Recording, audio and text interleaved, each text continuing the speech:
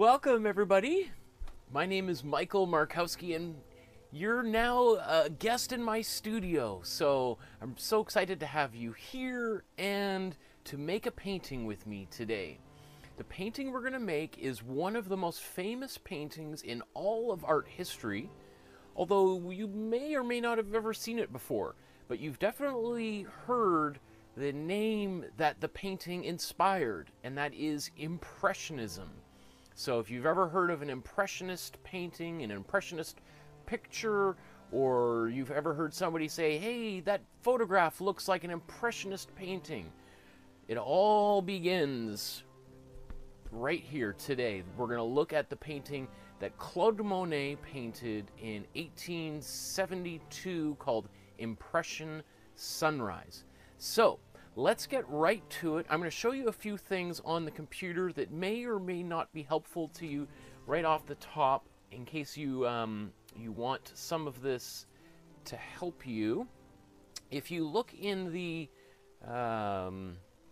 video description below, you'll see a link to a Dropbox page, and in that Dropbox link or folder, you'll see all of these different files, and inside these files have, including, let's say if we click on the Monet here, you'll see the original painting, and then you'll see a PDF and a JPEG version.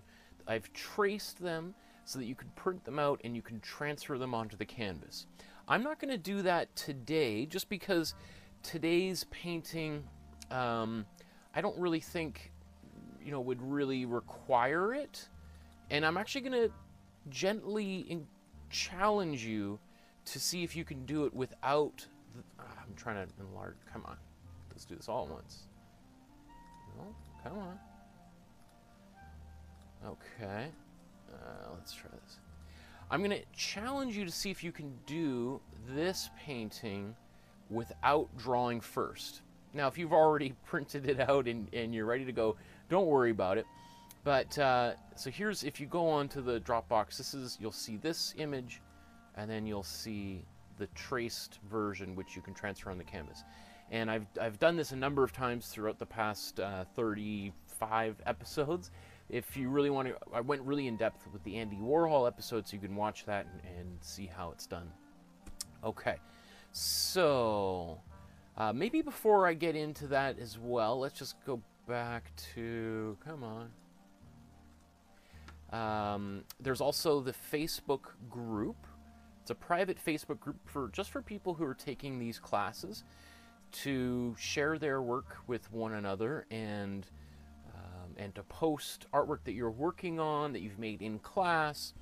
And there's a little questionnaire you have to answer to get into the group, because I'm doing that just so people, if you notice on the public Facebook page, it's bombarded with people trying to sell you tickets to this free class. But anyway, I just thought I'd also mention, while we're right here, last night I also recorded a second version of the Bob Ross painting we did last week. So this one here was the first one I did on last Thursday, and then this is the one that I redid last night. And they look very, very similar, but the difference is that with this one, I used some material called a retarder. And let's just show you this right here. So I used this material, and otherwise known as a slow dry medium. And I'm going to use a little bit of this today. Not a lot, and you don't need it. If you don't have it, don't worry like, oh, I guess I can't do today's episode. I'm just going to show you, for those of you that haven't seen the Bob Ross video, I'll just do a really quick demo because we can use this for the background of today's picture. Anyway, let's kind of jump into Claude Monet. I'm just going to give it like a super, super brief overview of his art. And I thought maybe before I talk about Claude Monet, I'll talk about who Claude Monet isn't. So we have some context for the kind of art he was making and why it literally caused a revolution.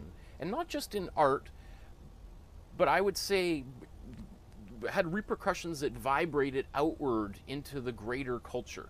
You wouldn't be watching this, I wouldn't be making these videos if it wasn't for Claude Monet, right? We'll get into why that happened here, but prior to Claude Monet, for a couple of 100 years in Europe, the only way for you to see art, unless you bought it, was to go to one of these things called a salon.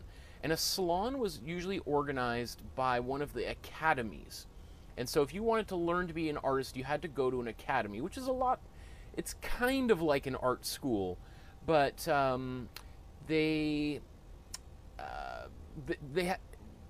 teach at an art school. I teach at Emily Carr University here in Vancouver, but we really encourage people to explore their own interests, to try to come up with their own ideas and styles. At the academy, the exact opposite. There was a correct way to do it. There's one way to do it. We're going to show you how to do it. If you don't do it, you're out.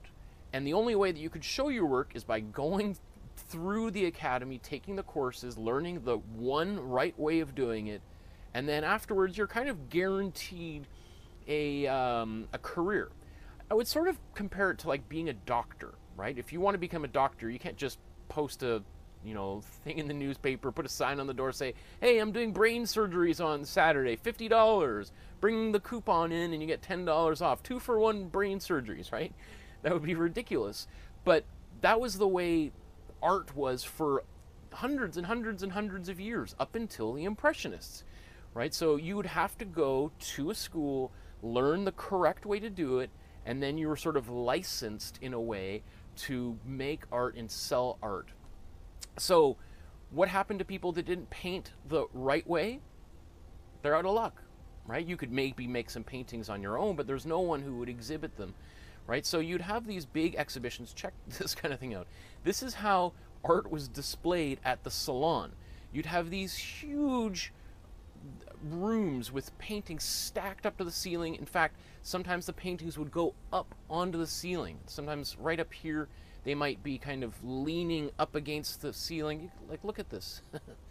And so this is how you get here. If you ever heard the term hanging a picture salon style, right? Or sometimes people organize, their photos of their family on a wall and kind of jam them right up close. That's a salon style way of exhibiting your work. So let's just kind of quickly zip around. So some of the artists that exemplified the salon style of painting would be a fellow like this, William Adolphe Bouguereau, right? And let me just zip down here because there's a few nudie paintings there that might not be safe for work. So let me see, I'll go even further down. This is the kind of art that was seen in the salons. And so you see, this is mid-1800s, 1850s to 1890s. And the salon in a way still persists, or salon style neo-realist painting. And so you have these paintings of, often they were sort of religious paintings, or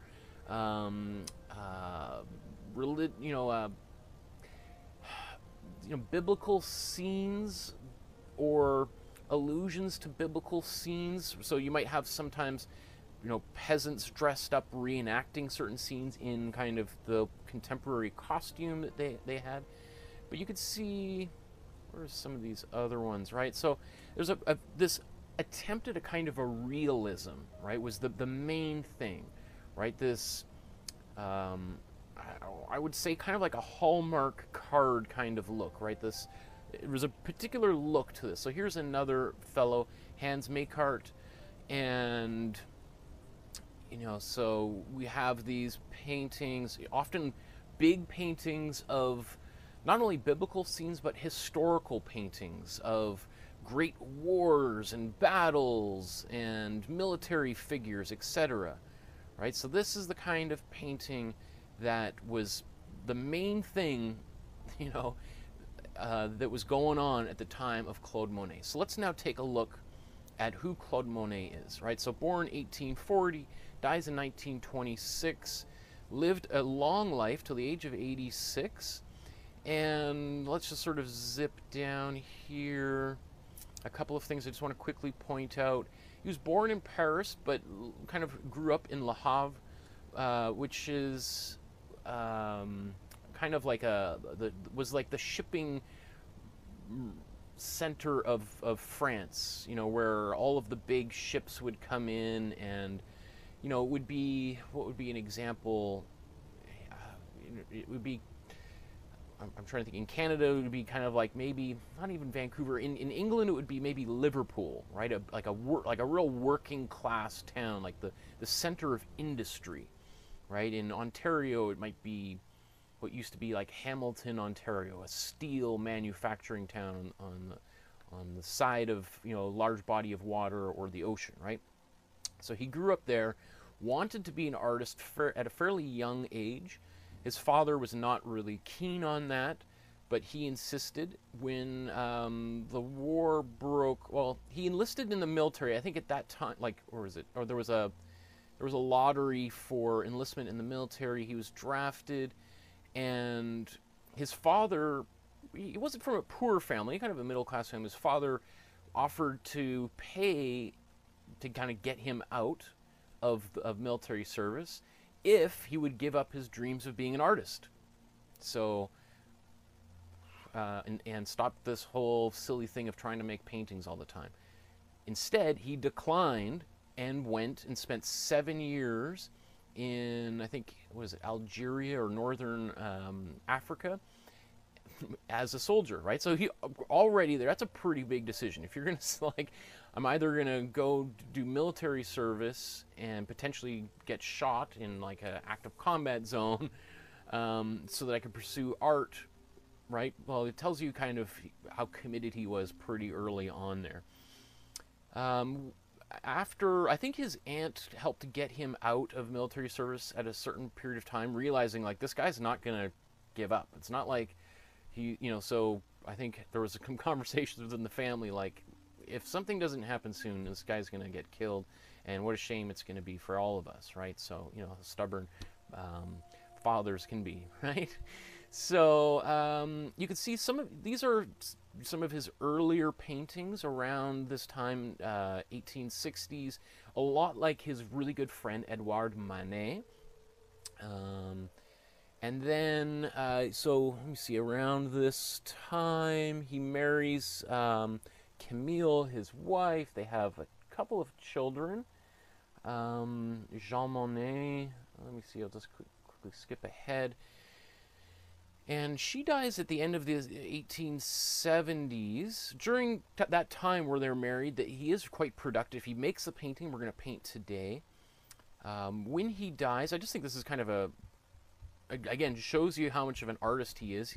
After his wife passes away, he has some comment where he's looking at her dead body laying in the bed. And if you, a couple hundred years ago, it wasn't uncommon for a dead relative to spend a few days in home, and people would mourn the body there. So, but he was looking at his dead wife, and he writes about looking at the colors on her face and studying them, and he sort of distances himself from the emotional impact of his dead wife, and studying her face to make a painting, which he then makes this painting. And then, of course, feeling a lot of guilt, and he's like, this is just, I'm such an artist, it's hard for me to kind of to separate. Anyway, I just thought that was kind of an interesting story. After his wife dies, he becomes super productive and makes many of the most famous paintings that we know today. His style becomes more impressionistic. Well, let me just kind of quickly, some of these paintings. He moves to northwest of Paris, this town called Giverny. I think it was a very, very small village at the time, in the middle of nowhere. And he builds this house and gardens. He's now starting to make more and more money selling his work. So he has this team of people building these Japanese gardens and water lilies. And so like this kind of image is the kind of paintings that maybe he's most famous for. So when you hear of Claude Monet, you might think of painting water lilies like this. Maybe not the painting we're going to make today, but you'll see why I think it's so important. Or, well, I'm not the only one who thinks it's important. So let's just quickly look at some Google images of these paintings. I've talked about the haystacks in a previous video where I talked about one of the things that Monet is famous for doing is painting the same picture over and over and over and over and over and over again at different times of day, in the summer and fall and winter and spring, when it's raining and when the sun is out, when it's cloudy and blah blah. I could go on and on, because he was just so interested in light and how light strikes different objects, how it changes the atmosphere, how it makes some objects in the background seem further or closer away depending on how the light strikes it. Here's just, well, this is the painting we're going to paint. Do I want to talk anything more about this before we jump into it? Actually, you know, this is kind of interesting. I want to just try this right now. One of the things, just while researching this episode, that I thought was interesting is they talk about this painting and how, let's go to color, how when if we reduce the saturation, that sun disappears. All right, so this sun that is otherwise seems could be blazing in the sky, if we take away all the saturation, it disappears, which is something you may not sort of anticipate or think about when you look at it, because it seems to be so much brighter than this kind of gray purple around it, but it's really just a different color, a different hue, and not a different intensity of color. Okay, so let's jump right into it. We're going to start painting right off the bat. I'm going to use a little bit of the slow dry medium to do a little bit of blending.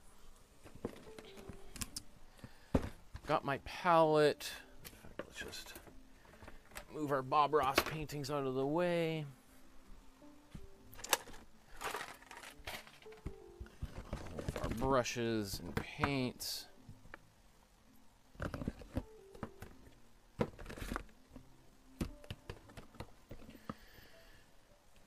Okay. I think that's everything I want. Maybe just while I'm thinking about this, before I forget, I want to just talk about a few things that you may want to consider getting for our next couple of classes. So, in our next class on Thursday, we are going to be making a painting by one of Canada's greatest artists, Jean-Paul Riopelle, who was he's probably Quebec's greatest artist of all time, arguably. There's a few other people I could think of, but he would be the one globally that would be known more than any other. And for a lot of people, especially in the 50s and 60s, he was the giant of Canadian art. Jean-Paul Riopelle, and he made drip paintings very similar to Jackson Pollock, not the same, but we'll talk about that. But one of the ways that we can make paintings like that without using like a big can of like household paint, like you'd paint your walls with, which you can use, is to use some material called pouring medium. Right, so you can see they come in quite different sizes. This one, this big jug, I think is maybe $50, $60, $80. I can't remember how much I paid for this big thing. And then obviously a much smaller one here. But this, I'm gonna show you how to do all that stuff next class. And then maybe if you're at the art supply store and you're looking to spend even more money, one of the things that you may want to consider doing, because we're in next week, I think it is, we're going to make a painting based on Vermeer, Johannes Vermeer, and we're going to paint the girl with the pearl earring, and we're going to do it in a little bit modified way that's going to make it easier for a beginner painter to make a painting of, and I'll show you all about how to do that. But one of the things you may want to consider getting is some gloss or glazing liquid. And let me see if I can reach. I just realized one other thing that would be helpful to have.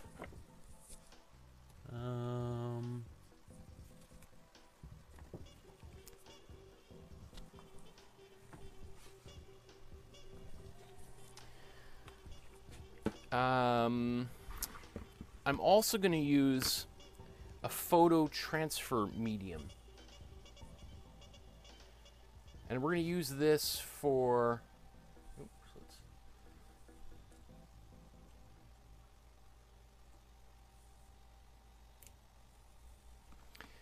so photo transfer medium for transferring an image onto a canvas. You can use Mod Podge. I always say Mod Podge, but it's Mod Podge. You'll hear me say Mod Podge all the time. But, so here's just the matte version.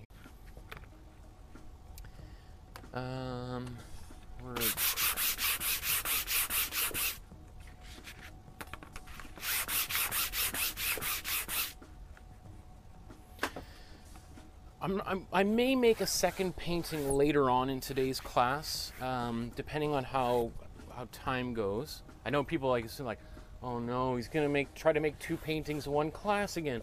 This is gonna be another one of those 4-hour classes. No. We're gonna do one, but if I am ever thinking of wanting to do 2 or another painting while I've got wet paint, I always try to do the sanding before I get started, so that I'm not spreading all of this dust around the room while I've got wet paint everywhere, because I don't want that powder to get into my paints.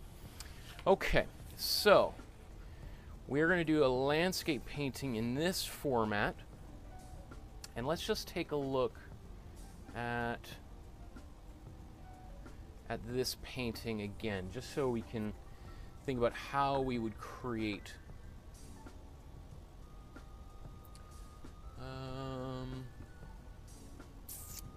Oh, looks like some people are having an internet problem. I'm not sure what's going on there. I'm sorry for it's jittering like that for people, but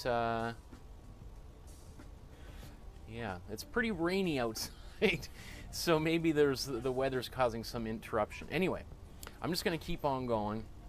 So to get this painting started, we want to put down some colors in the background that are going to kind of influence the colors on the foreground, or we're gonna layer a few different colors. So what's the color underneath here? So let's just take a look at.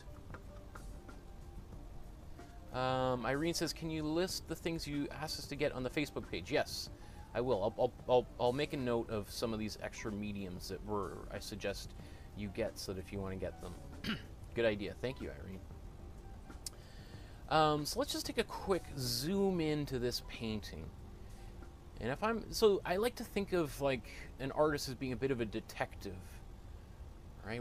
There's a great exhibition I saw many years ago called, now I forget what it's called, but it was one of the essays was the artwork as crime scene, and it's like the viewer's a bit of a detective who goes and tries to piece it back together, what happened and who did what, when and where. So up here, I think we can start seeing some of this background color. So what it looks to me is like we have some reds and browns underneath all of this.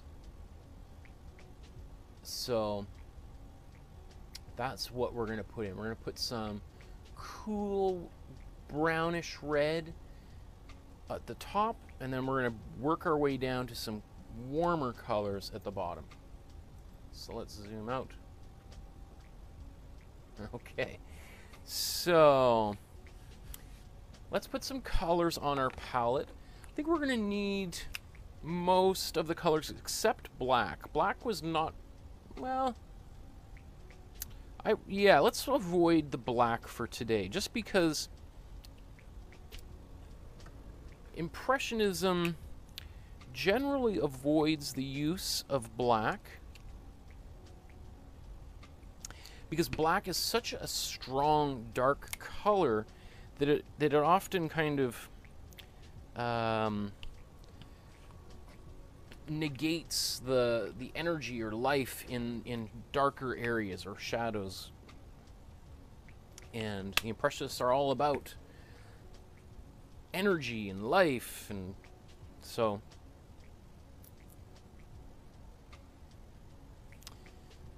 I'm not sure where the lid to that went.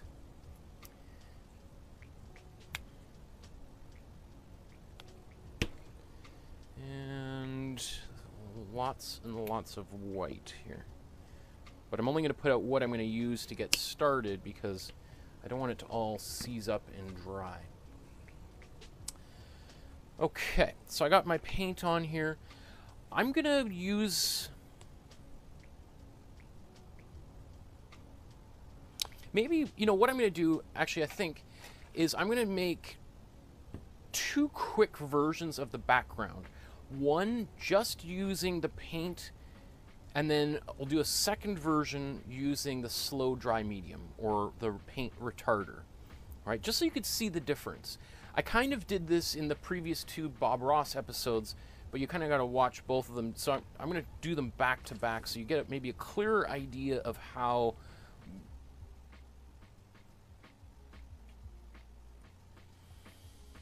see if that helps with the bit rate on this here. Okay, so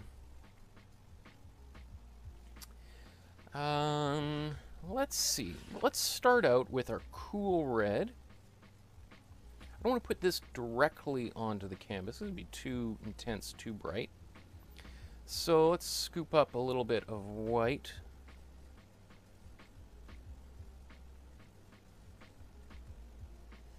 Now that's also going to be too bright, so I'm going to take some cool yellow.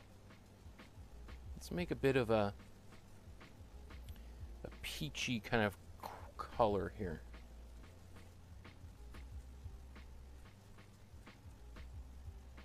Let's take a lot more of it. Yeah, kind of like a peachy red. Okay. So I'm going to get that started. That's all whipped up and ready to go. And let's get another color on with a different brush warmed up for the foreground. So we'll use this warm red. I'm going to take some warm yellow.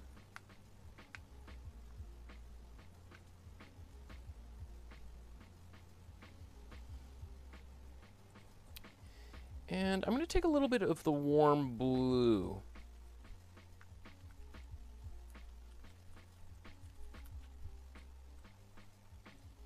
With some white in here. Okay. So we've got 2 different kind of peachy brown colors. One is cool and one is warm, right? They may not look too different, or you're like, I don't know if I can tell that one's warm or cold at this stage. How you would identify that one is kind of a little bit, I mean, now there's some blue in here, but it's just helpful if, that's why marking out these things on the palette is really helpful to begin with. Okay, so we're going to do this. One of the strategies, actually, let's go right into this. Let's just start painting here. Okay, so I'm going to goop up. I'm going to try to use lots of paint to do this, and I'm going to paint in here really quickly.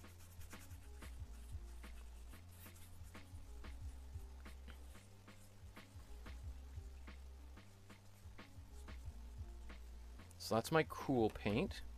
So this here, there's nothing but paint on my brush. I haven't put any mediums in here whatsoever.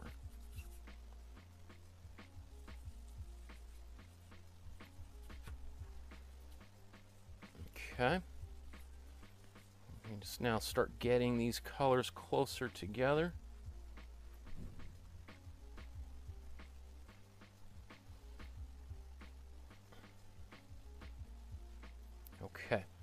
Now that I've got this paint on the palette, I'm going to start kind of going up. And look at this paint is already starting to dry. It's right. So this is why you got to be fast. If you don't have any paint medium to help slow down the drying process, then you've got to be fast. Right, so I'm going to take it and then slowly working my brush upwards. So now I'm picking up the paint up here, and then I'm going to start working my way back down. Right, but we get these things where we get like these little streaks of paint that are kind of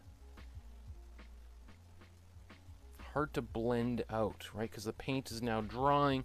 And if I keep on doing this, you can see I start scraping some of this paint off of the canvas. Right, so it works, and we're going to cover up the entire painting with other paint over top of this, so it's not going to be super critical, but the blend is just not, you know, we can, well, let me see if I can try to kind of help it along a little bit by taking a little bit of paint up here and kind of doing this to kind of, but you can see there's not going to be much improvement. All right, a little bit better, but okay. So there's this painting, right? It's okay, but I'm going to put this one aside here, and we're going to do one with the paint medium.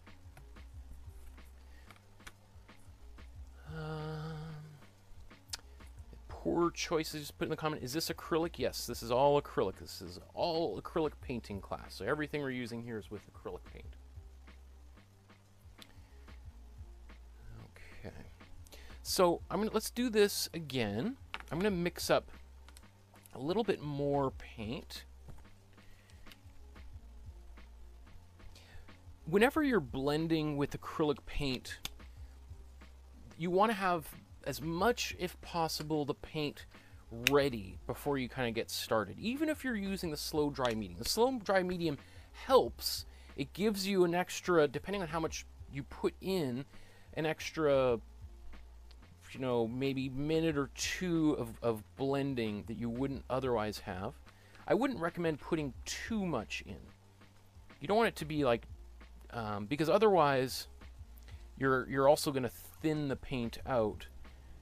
So you'll see how much I put in here in a second. So I just mixed warm red and cool red in here. Let's just put a little bit more yellow in here. Just a tad of blue. Get that brown there again. That's good. Let's take a bit of this cool yellow.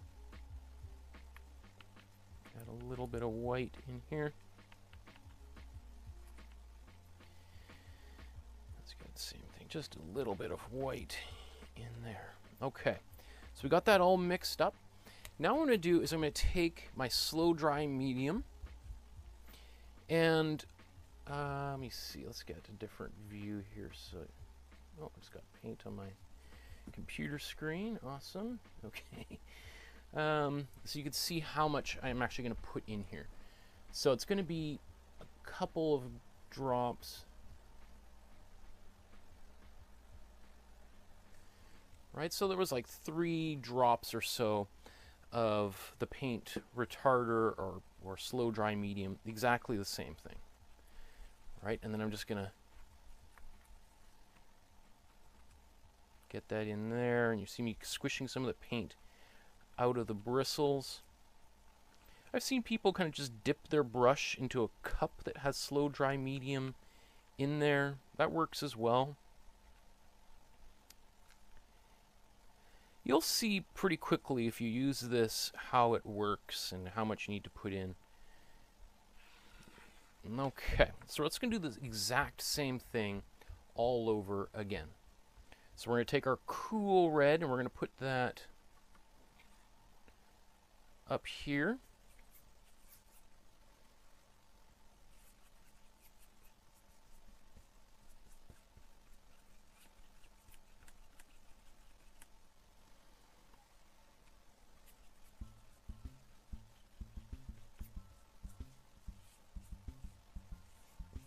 to get the edges done.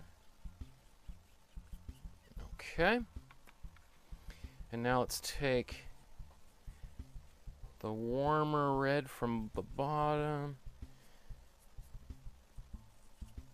Quickly get this in.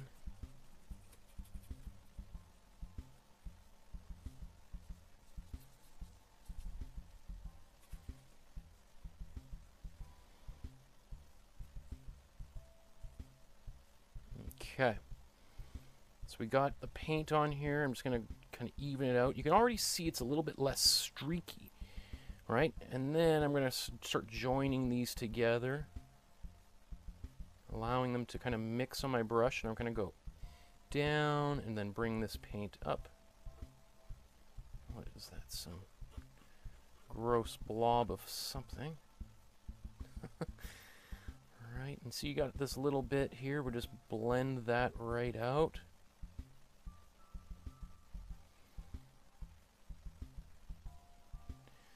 Right, if I want to try to get a little bit more of an even blend, I can go up here.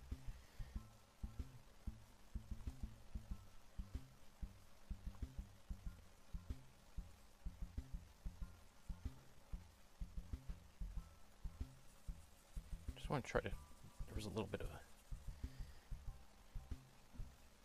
see, this is all stuff that I could not do with with the acrylics without any mixture in there. Okay, so now I've got that.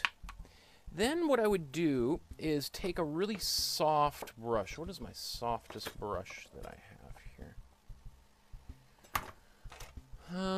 I have some nicer ones, but I'm just, let me see.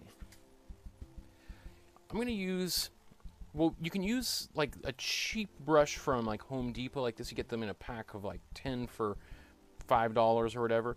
They're not ideal because they're pretty coarse, and they're certainly not made for this task. You could use something like a woman's like makeup brush for this. It's just to then take this and then gently kind of going over, doing a little bit of this blending.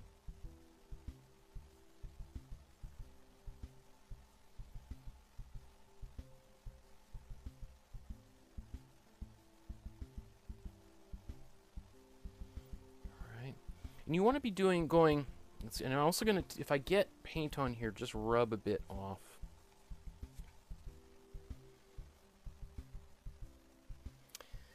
You'll also notice I'm not going up and down, right? Because then it's going to create all sorts of chaos. I'm just going across. I can even do a little bit of these strokes. You can see it's, this is not even the softest brush. This is also just a nice cheap little brush. I think that I got this in a paint set as well. And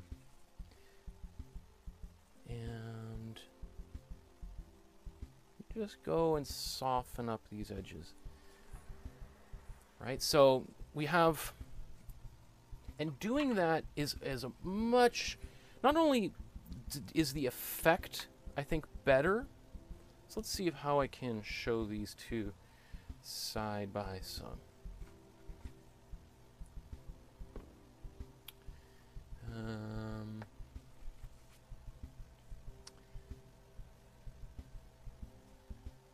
So let's put this here versus that.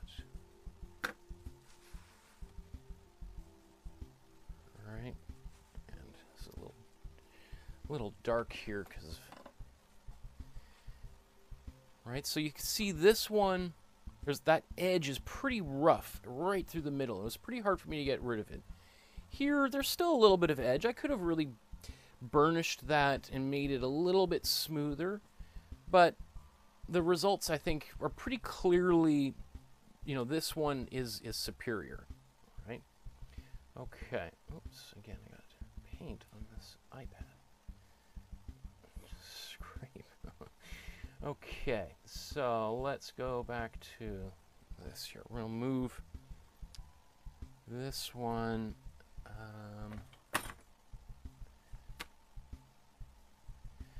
Actually, you know, I just realized that I didn't bring my hair dryer down here. So let me just send a quick message to my wife up there. I think she's still home.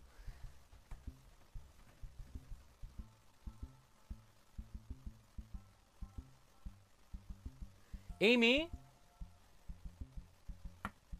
Amy?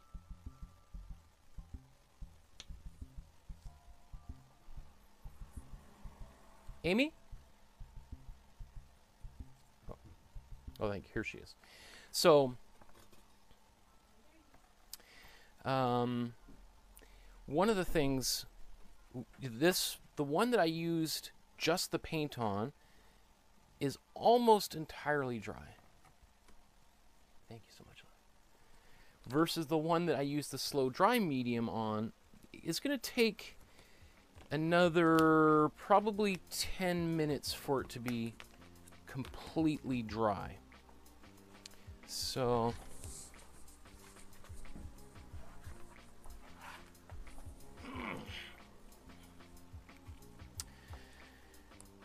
but if you got a hair dryer, you can speed up that process dramatically, right?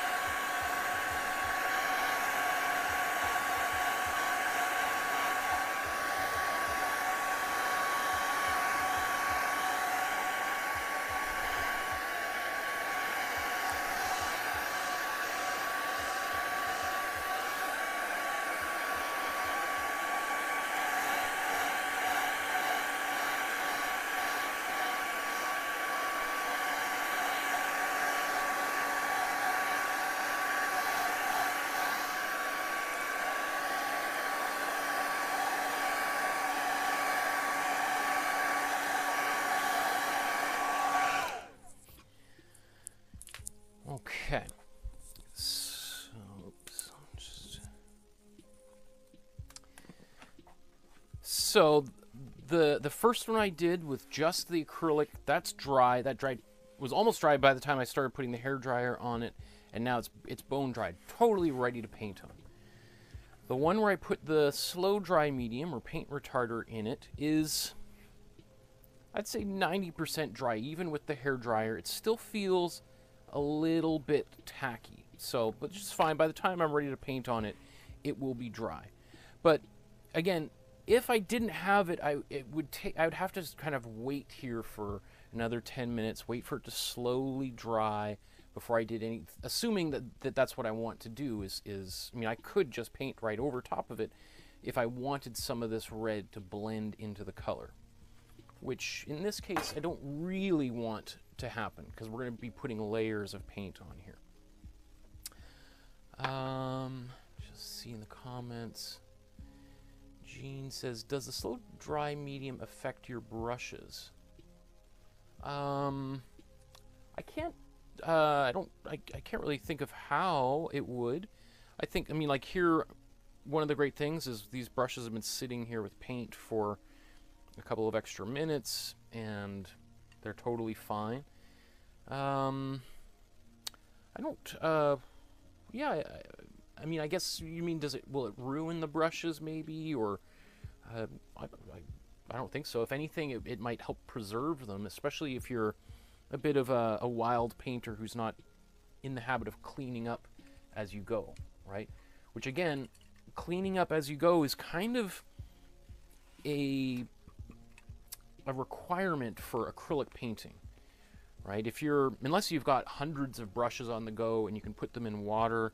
But even then, one of the things with acrylic brushes, or well, any brushes, if they're sitting down in a pot like this for any length of time, especially smaller brushes, larger ones less so of a problem, but smaller ones, if they're in a cup and they're just sitting there for hours, right? You're gonna find when you take them out that they've kind of bent and they've lost their shape. So that's why during these classes you see me cleaning my brushes quite frequently, is because I don't want the brush to what would you call that? Almost like a flower kind of blooming, right? They just kind of go outward, or they take these weird kind of shapes, and usually once they've lost their shape, it's pretty hard to get that paint to return back to, you know, I've spent time, even nice brushes, especially, actually, I think nice brushes can be, and that's the most kind of heartbreaking thing, is when you do spend, you know, $50 on a really, really nice brush that could, if you took care of it, you could pass it down to your grandchildren, right? Because it's made of such high quality. But if you're not taking care of it, then it's going to be as useless as a $1 brush, right? That's got paint caked into it. Okay. So we've got two paintings. Oh, does the dry medium wash out of the brush? Oh yeah, absolutely. Yeah, the slow dry medium washes right out of the brushes. It's water soluble. You don't need any special material to clean the brush in any way. It's also acrylic, right? And acrylic is basically plastic. So you always kind of think in the back of your mind, when it hardens, it turns into a flexible plastic. Okay. So which one should we use here? Maybe let's use the one that's got a little bit of a smoother gradation here. Again, we're going to put like a horizon almost right through the middle. So having this nice blend, is it going to make much of a difference? No, not really. But I just thought for this particular exercise, it might be helpful to just do that quick little demo off on the side here. Okay. So let's go back to our image and just sort of look at what the next step is going to be. Now, I definitely went a little bit wild on the red, right? I want this painting to be kind of a bright painting. We are going to start now putting some gray layers over top of it, which is going to reduce the saturation of this red quite dramatically depending on how much gray you put on here. So it's up to you how, you know, I could see some people maybe making this painting much less intense and adding a lot more, not just white, but a little bit of black in there to make it a gray, and so that this background could be already somewhat desaturated. But we're 2021. This painting was made I guess, almost 150 years ago. So I want it to be a little bit more bright and pop with the times. Okay, so this color, the next color that I'm going to make is going to be up in the sky here. We're going to make a bluish purpley green. You know, actually it'll probably be mostly blue because it's going to interact with this red and it'll turn it purpley anyway. So let's we're going to mix a cool blue, cool gray blue. So and you know what, I said I wasn't going to use black, but in order to get gray, we're going to need a little bit of black. And so let's mix some, all this white is got a lot of red in it. I don't want any red. So let's see, put that there. Let's mix a gray. You can go and buy gray from an art supply store. If you're really getting into still life painting or landscape painting, then having some gray might not be a bad idea at all, right? Because then you're not doing this mixing all the time. You're going to start out with a little bit more of a consistent color. Okay, so I got this gray. Let's add a little bit of blue in here.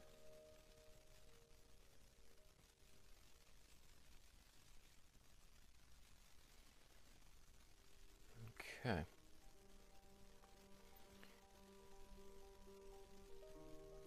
Now there's two options for this next part.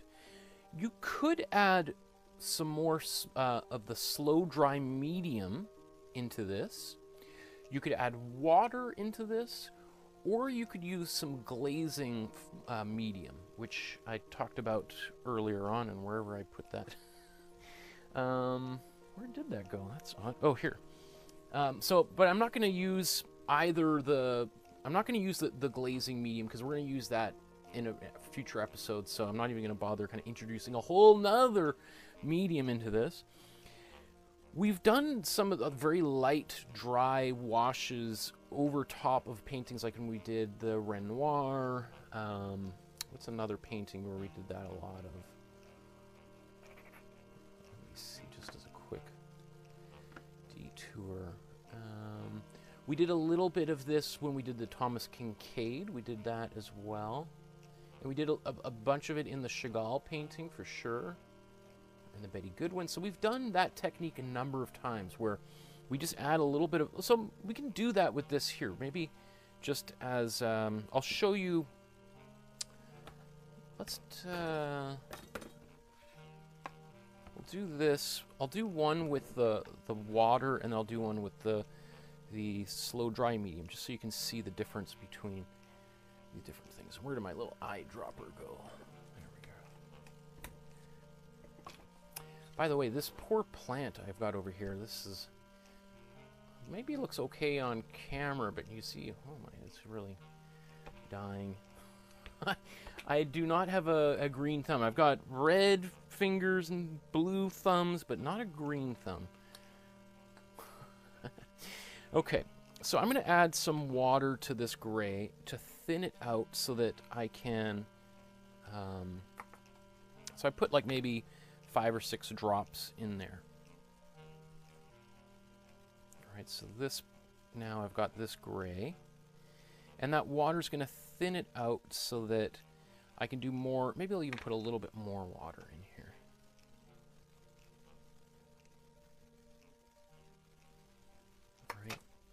So that I can do kind of like light washes over top of this surface.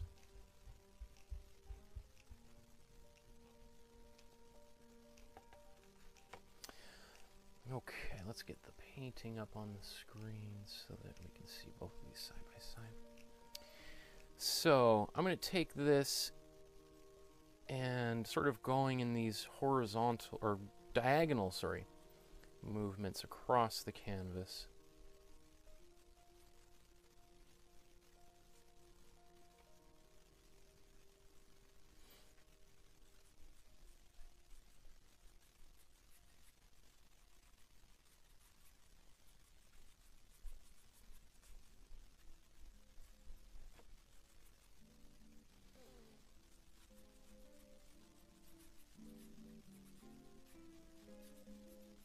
coming back into here.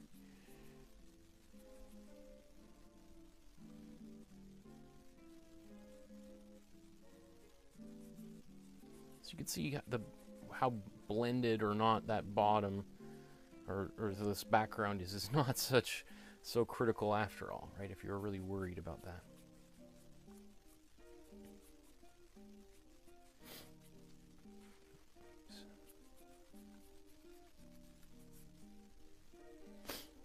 Okay, so that's one way of doing it. We're gonna. I know you were wondering, are we gonna paint these buildings or the boats and smokestacks and stuff in there? Yeah, we're gonna get to that in a second. So I'm just gonna swap these out, and we'll just do this again. But I'm gonna add in some of the slow dry medium. Now there is a little bit of water in here already, but you see there's a nice big blop in there. Let's just give this a good stir.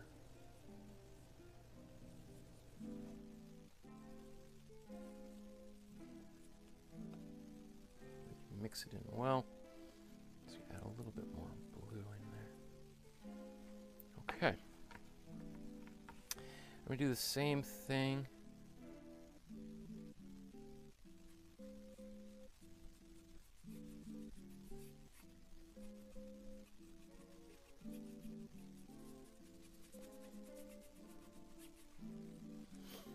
Okay, and then once you've got that on here, I can then just take my brush and kind of soften it up a little bit.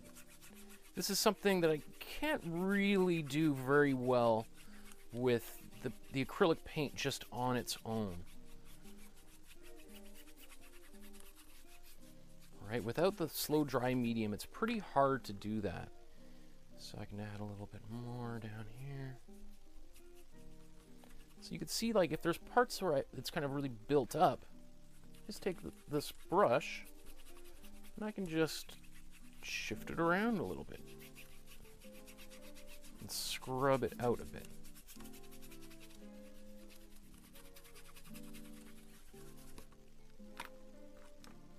And so this is a lot closer to how, like, oil paints work. Right? So you can still blend, but it's not quite as dry of a technique. And it's a little bit more forgiving because we have a little bit more time, so that you don't quite feel like, oh, I gotta work so fast. Like, oh, right? You can be a little bit slower on the application of paint, right? So we can just see the difference between, here's the first one, and once I've got these kind of thicker layers of paint, they're kind of just like locked in, right? There's not much movement I can do unless I get my brush a little bit wet. But if I get my brush a little bit wet and start trying to smudge that around, the danger is I could be lifting up some of the red underneath as well and kind of scrubbing it off. Okay. So the reason why I put this down first, let's go back to this one, is I want a little bit of atmosphere further behind. We're going to put some buildings, or I think because it's like a harbor, so I think what we're seeing in this painting is like kind of the other side of the harbor. I think there's a big boat right here, and then there's another, maybe a boat with a crane or a bridge, or, you know, we're not exactly sure what's going on there because it's a little bit darker, right? So that color is, it looks like a green, and we're going to put a cool green in the background, and we're going to put some warmer green in the foreground.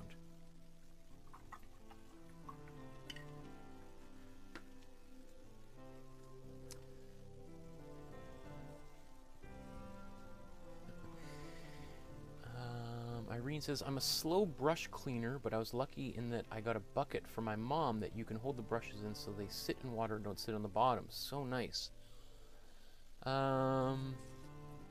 So that's actually I do have, I'm not sure if I don't see it. I have a I'm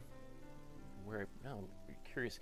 I do have a jar that you can put your brushes in. It's got like a metal coil inside, and that's really good for, particularly for oil painting, where you can kind of put your brush in there and you can rub it against those coils, and it helps get the pigment right off of the brush.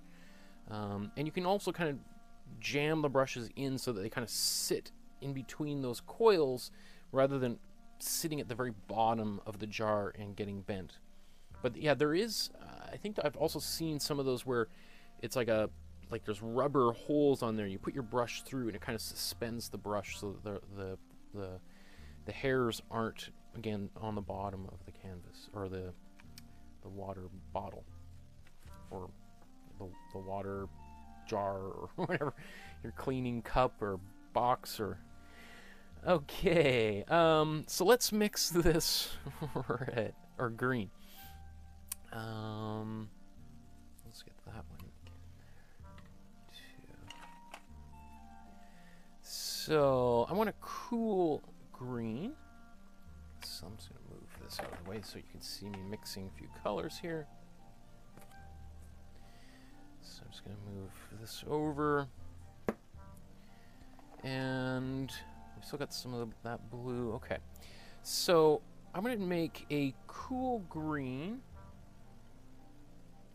that is a little bit on the darker side, maybe even a little bit of gray in there as well, right? So we start out with this color, and that's a nice, beautiful, super saturated green. But if we put this in this painting right now, it's going to turn this painting into a cartoon, right? It's going to look like something off of The Simpsons, right? So we don't want that. We want something that's going to be less intense. So if I didn't want to use the black, I could use a little bit of the warm blue, and that's going to start cutting some of the intensity of that color down. See how just adding little bits of it, not quite as intense. Let's just keep going here. Right now it's still a cool green. It's warmed up a bit, but it's also desaturated. So it's lost some of its luminescence, or luminance. Alright, so that's much better. Let's add a little bit of white in here as well. There we go. So this is going to work really nicely for our you know what, I'm going to add, this would work, well, you know, let's add more white in here, because it should be further away in the distance. And the more white we put in here, as well as some of these blues, are going to push it further backwards. I'm just going to get a little more blue here to darken that.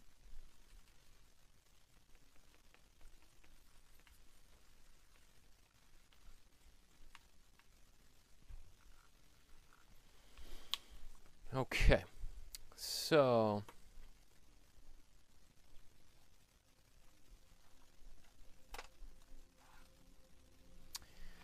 let's start painting this.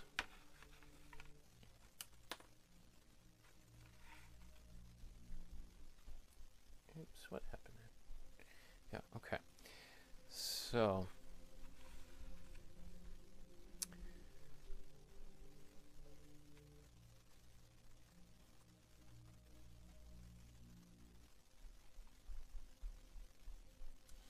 oh, you guys are talking about the plant Stanley. Okay, so let's start putting in this green. Now, again, we're talking about Impressionism, right? And Impressionism is not about making things look exactly the way that they are. It's about giving us an impression, a kind of a fleeting glimpse of what is there. All right, so we can build up some of these surfaces. We can let them get a little bit dry. So as the paint starts to run off my brush, I can just, I'm not using any mediums in this. This is just the paint as it is. All right, kind of blend it out a little bit.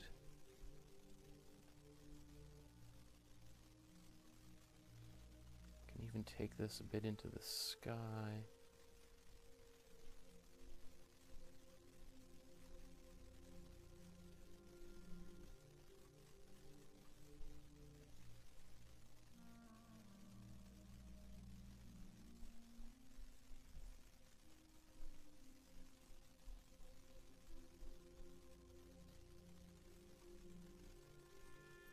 Right in here is going to be where that sun is.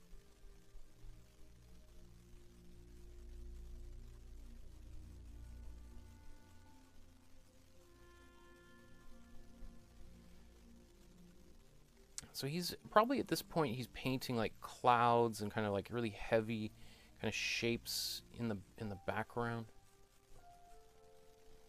Right. Okay, maybe before I do, I'm just gonna do this on this one here.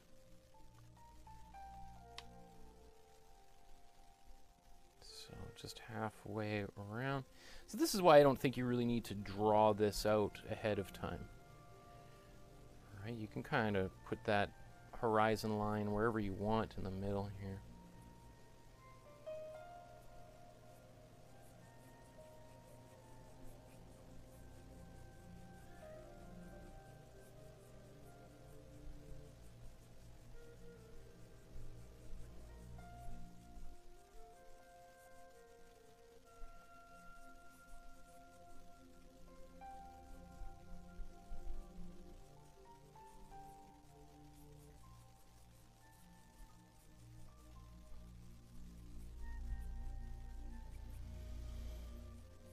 Okay, so you see I'm kind of applying it kind of very brushily, right?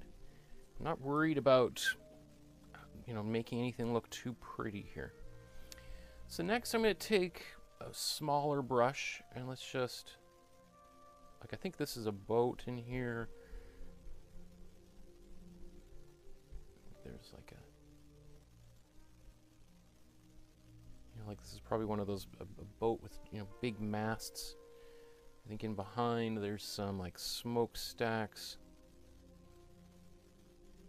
Right, and you also want to think about the reflection in the water. So if you're doing that, you might want to just take your brush and soften up any of the, you can soften these things up a little bit, but especially when you get into the water, just kind of softening them up a little bit.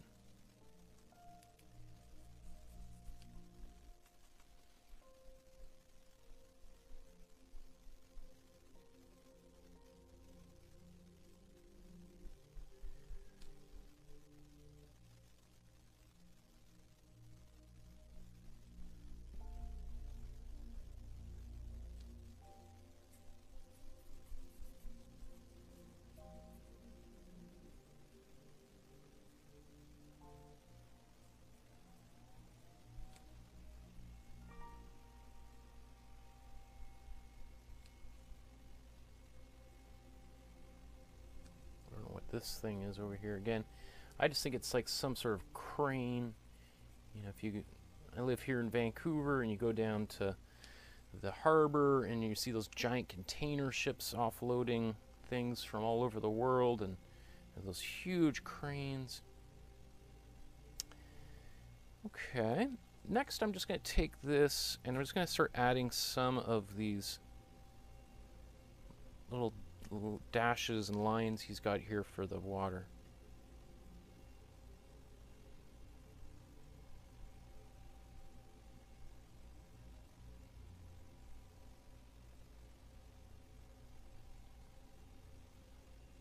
And I'm going to cover a lot of this again with paints. We're going to do a couple of layers. Alright, so maybe I'll do this one. I already started this one. I'm just going to, again, while we're still using, I'll use a little bit more of the slow dry medium in here, just so you can see how that affects things. So just take that, blend this in.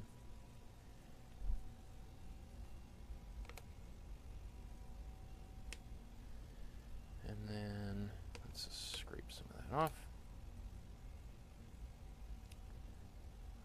And then I can take it, do the same thing. We'll put these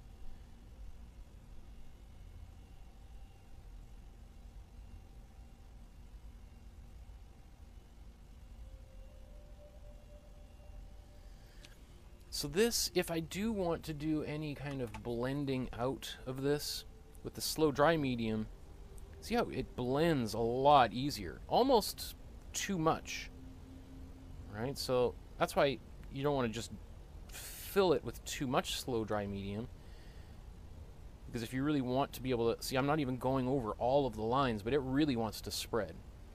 Slow dry medium works, you know, also really well for getting this kind of watery look, right? You can see how it kind of creates that movement in the water.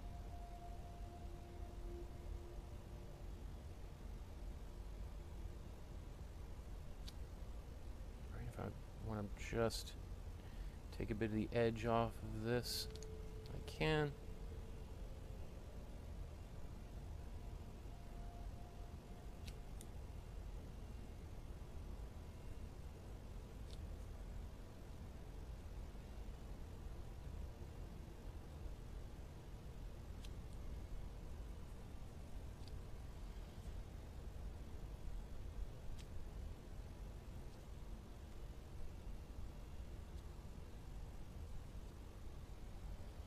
Right, so see how just so much more like effortless it is to paint with this medium?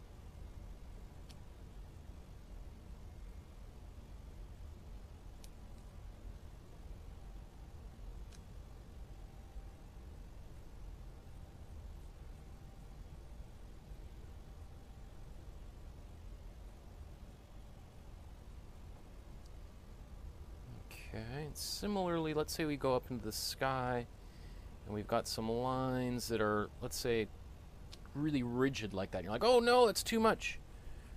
It's got the slow dry medium in there, so it's really easy to kind of spread it out. And you're like, ah, problem no more, right?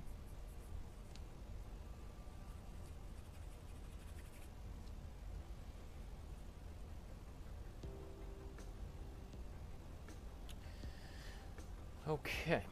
So the next thing I'm going to do is, I'm rather than mixing any new paint, I'm just going to take this, I'm just going to add a lot more of my warm blue into this mixture here.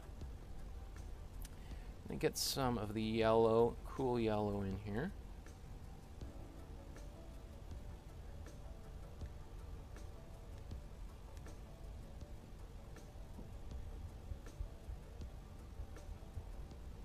So much darker now. There's a bit of that slow dry medium in there right now. I could add a little bit more. Let's say we'll go back to this painting. Oh, I forgot to put some of those dashes in there. That's all right. And let's now paint some of this boat that's in the foreground here. Oops. Let's get this back up here. So it's a little bit off center.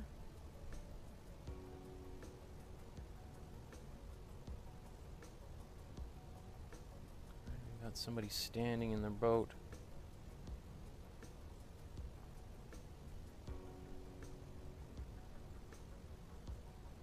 All right, and then there's this reflection in the water.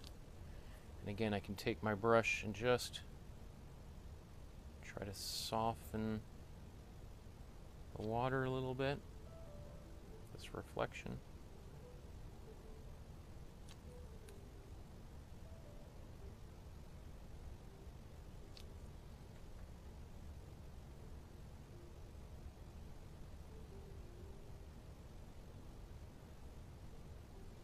All right, and then there's this other boat over here. Now, I could mix a little bit more white into this, but I think what I'm going to do instead is just go over top of it with a gray wash, afterwards. Alright, we've got another boat, I think, back here. So right now, these boats are pretty dark. They're really sitting on the very front of the painting, so... But I can blend anything and push anything further back that I want at any time.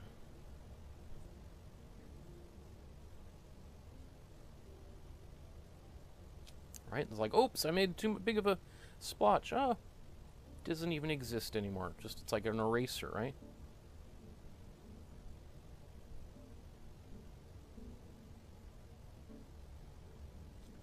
Alright, so let's go back to this one here. We'll add those same touches to it.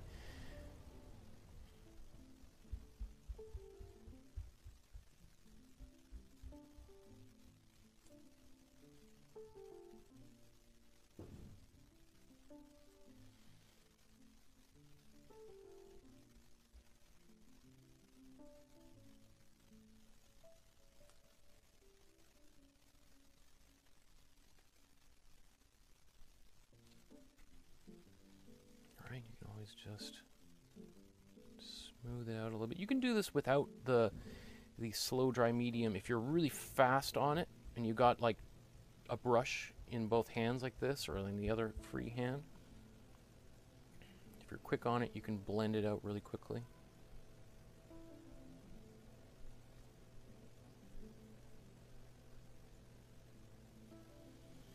This right here is Baby Yoda from The Mandalorian. I don't know if anyone's watching that. That's what this little shape reminds me of over here.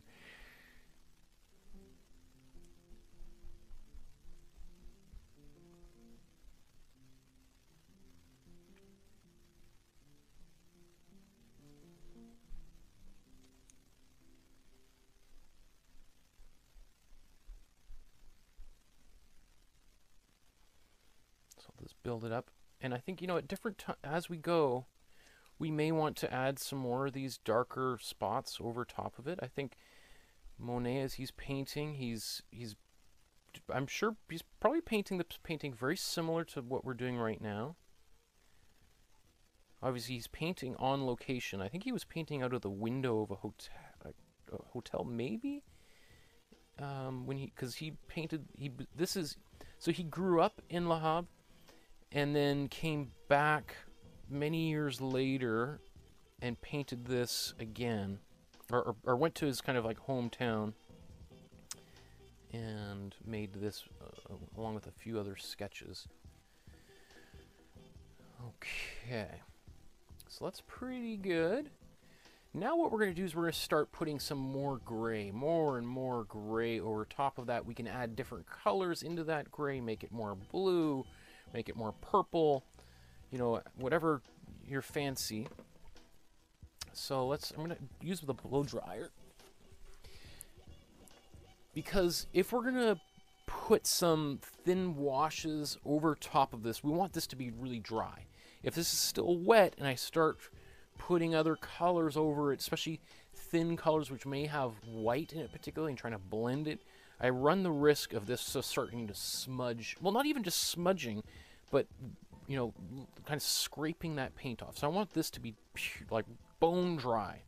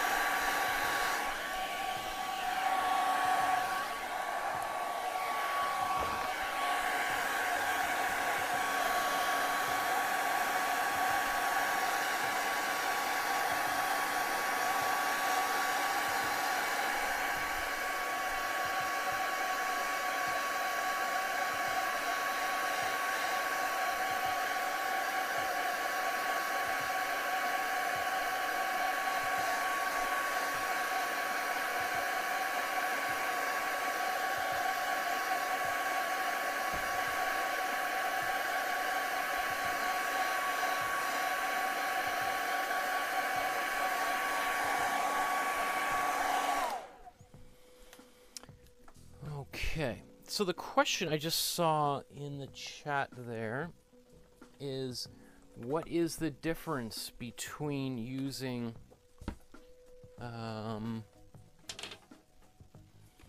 so first of all, there's GAC 500 is very similar to glazing liquid. This GAC 500 is sort of like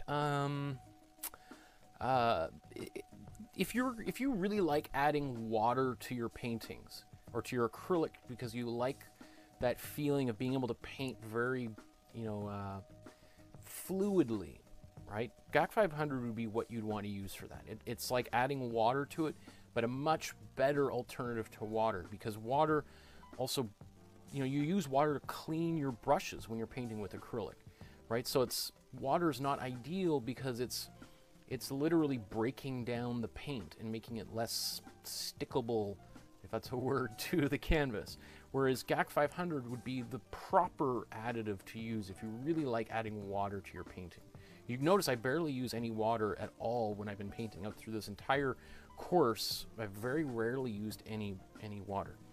So that would be one option you could use. It's similar to a glazing liquid. I think it even says on here, yeah, useful for creating glazes, right? Okay, so a glazing liquid, the question that Laurie asked, what is the difference between glazing liquid and the paint retarder or the slow dry medium, is that the glazing liquid, it does keep the paint open, or it prevents it from drying a little bit slow. It slows down the drying time a little bit. But what it does is it really thins the paint out. It makes it more transparent, right? So we're going to use the glazing liquid when we do the Vermeer, where if you want to paint like Leonardo da Vinci, it's great. It's also super forgiving because you can make these super thin layers of paint, and you could build it up over and over and over again and barely see, and it creates a really nice blend, right? So this would also be really great if you've already got a color. Let's say you've painted the painting all red and you want to create a blend of blue over top of it after the red has dried, right? You could have some blue on your brush, mix in some glazing liquid, and then paint the blue on one side and just slowly blend it out across, and it'll look like you've blended those two colors together, right? That's kind of what a glaze is for, right? Or again, if you're painting like the Mona Lisa and you want to get that look of, you can't see the brush strokes at all, it just looks super smooth. That's what a glaze is for. The slow dry medium you can use in a very similar way to a glaze. It's just that it's really slows. Its main purpose is to slow down the drying time, and the more you add, the slower it's going to take for it to dry. So if you add, and you shouldn't use any more than 50% of this to paint, right? So you don't want to have, you know, if you've got a glob of paint, you don't want to put the same amount of this in, because you're like, oh, I want to be able to paint and leave this painting for 2 hours while I go pick up my kids from soccer practice, right? That would be a bad use of this, right? You don't want to keep the slow dry medium on it so that it stays open for hours and hours, because then it runs the possibility of not drying properly at all and always being really tacky, and then dust sticking to it because it may not even really ever properly dry. It'll always have this tacky kind of quality to it. And if you try to add a lot of the glazing liquid to a color, it's just going to get thinner and thinner and thinner and thinner, and it'll dry slower, but it's also going to be really transparent. Whereas the slow dry medium or retarder, it's not going to really make the paint too much more transparent. So if that kind of helps make the distinction between all those different kinds of mediums. I know it's a little bit confusing what different mediums do. That's why I haven't mentioned any of this until, we're 35 episodes in, because if I started talking about this on our second episode when we're still trying to figure out how to mix color, people would just be like, oh my goodness, this is just too confusing. Like, this paint thing is way over my head. I'll never be able to do it, right? So that's why I'm kind of saving it towards the end here so that it's not so overwhelming for people. Okay, so now, you know, what we can do is just we're going to put some thin layers over top of it. You could do this as a glaze. That could be one use if you wanted to try using your glaze medium to do this next step. That would work. In this instance, you could use both the slow dry or the glazing material in your paint for this next step. So still a little bit.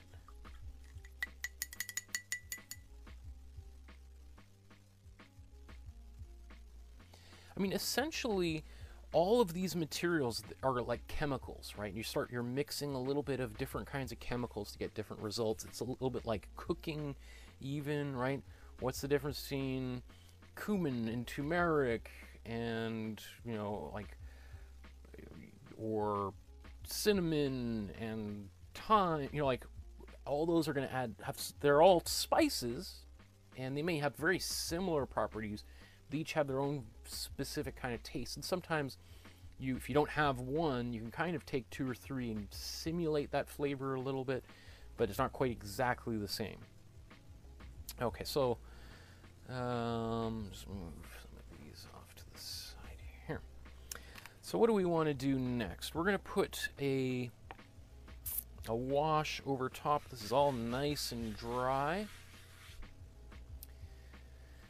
So let's got a brush. Now I'm going to let's stay up here in the sky, and I'm going to add this cool blue into the gray.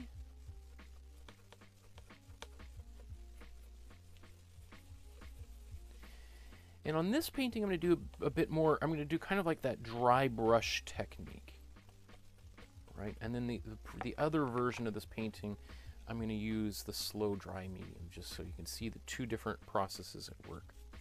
So I'm just rubbing some of this paint off of my brush, and then I'm just going to take this and start kind of smearing it a little bit into the sky.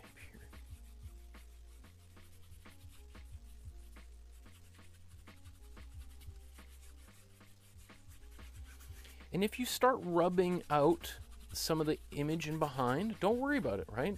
First of all, a couple of things are going to happen. As it dries, some of that stuff in the background is going to come back through, and we'll see it again as it dries.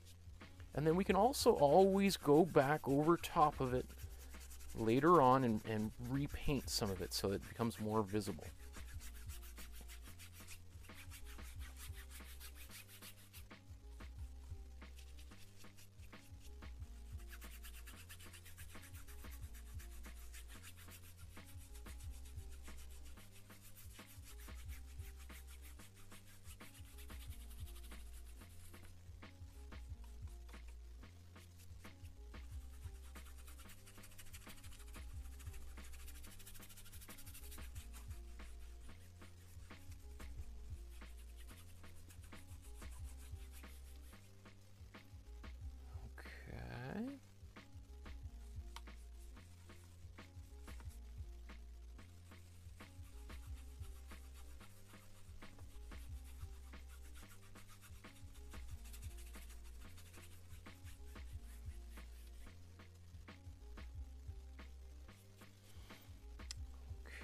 So that's working pretty good. I'm pretty happy with that so far.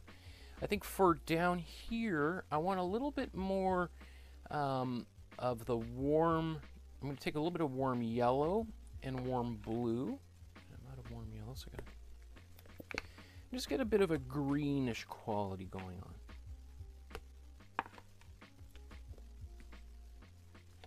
All right, so I'm going to take this warm yellow.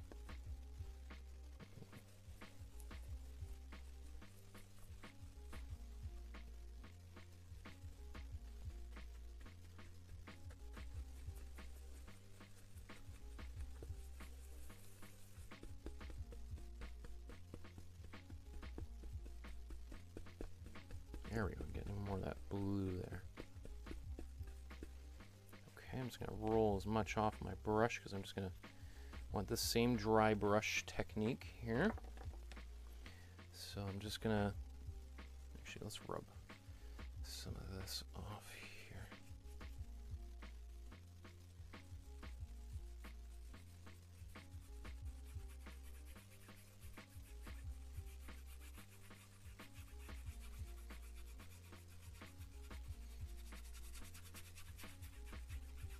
So this is why you want everything to be nice and dry, so that I'm not scraping any paint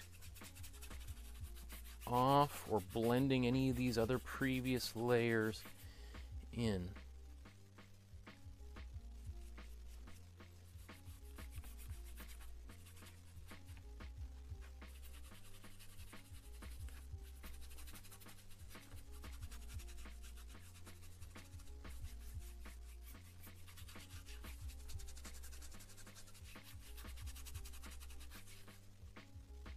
Right, you can even take some of this paint that I previously wiped off, put that in here, and I'm also going to take this same color and just bring it up into the sky a little bit.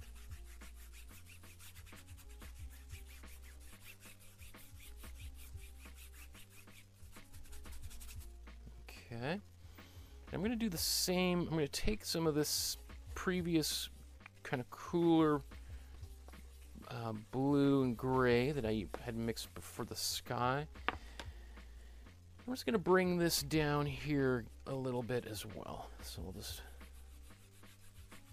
get a bit of this atmosphere.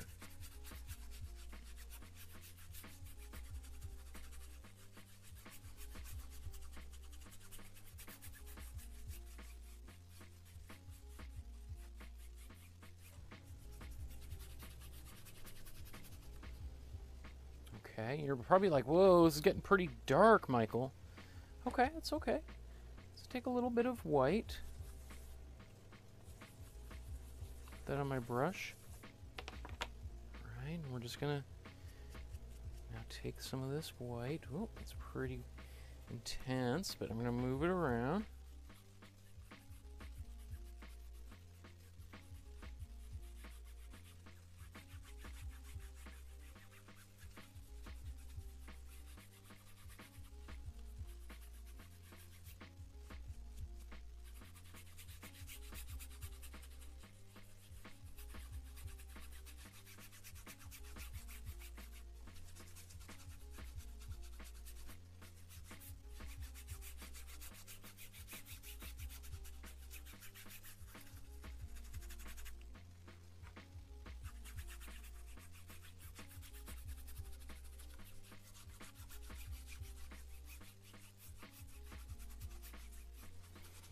So this is just the paint without any additive in it whatsoever. Right, so you can see there's certain areas in here where the paint built up and there's nothing I can do about it. It's kind of, I'm stuck with it. But it's not like I'm all is lost, because then I can now, I've got this here. I'm going to go back, grab this darker color, and we'll just go back over top. And it's like we're pulling this figure, this boat, out of the mist.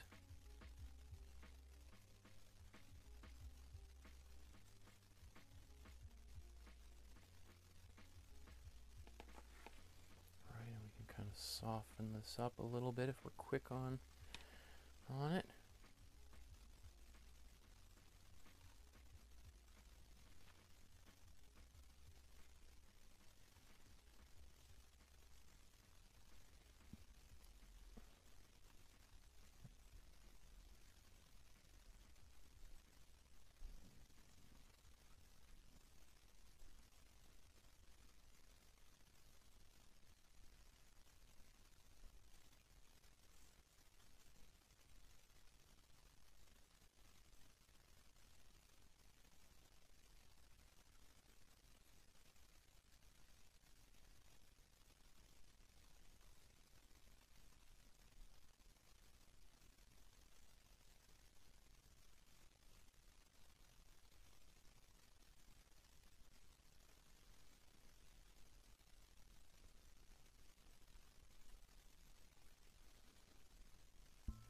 Okay. And then, you know, again, if you feel like this is a little bit too, there's too much white in there, what I would do before I do anything else, again, is just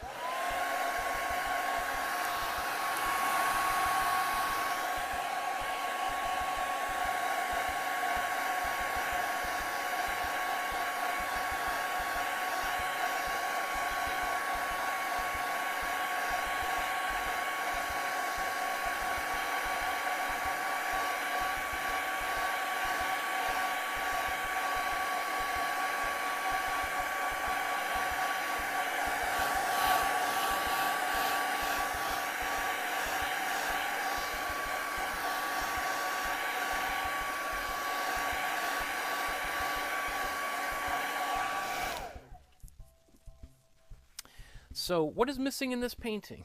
Well, the sun, for the sunrise. We need to get that in here. So let's get that sun in. Okay. We're gonna mix a warm orange. And we'll put that, it's pretty similar to the orange that we used right off the top. Let me see. I need some more red, warm red.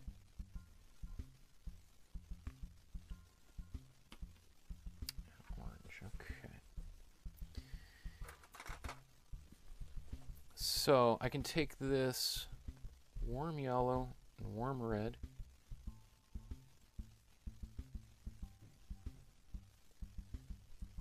Let's mix it together. Now, I could put this right on there, but it is going to be really, really, really bright and a little cartoony. So again, I'm going to add a little bit of white to it just to take down the intensity of that color a bit. Let's add a little more yellow in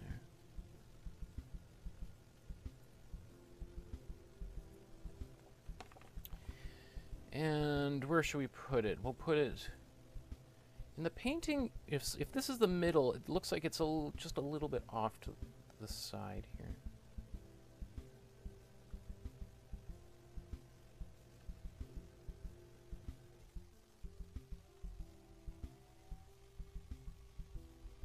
So we may need to add a few layers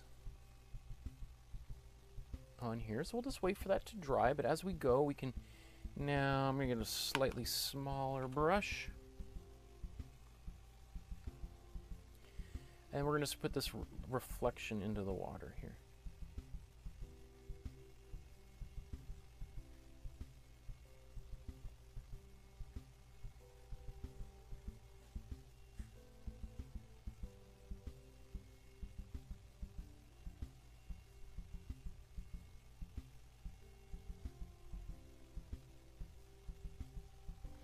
You see how it's sort of spreading out a little bit as we go. In fact, it looks like he's also taking some of that warm yellow and spreading it out a little bit.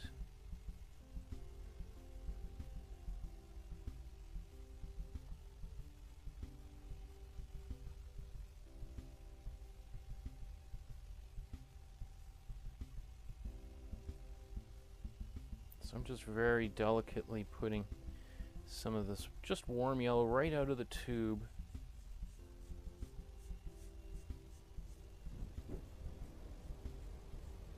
Because, you know, as light moves through this kind of cloud mist in the horizon, it's getting diffused, and so it's not just a straight bolt of light. It's coming through, bouncing off all of this and moving around. So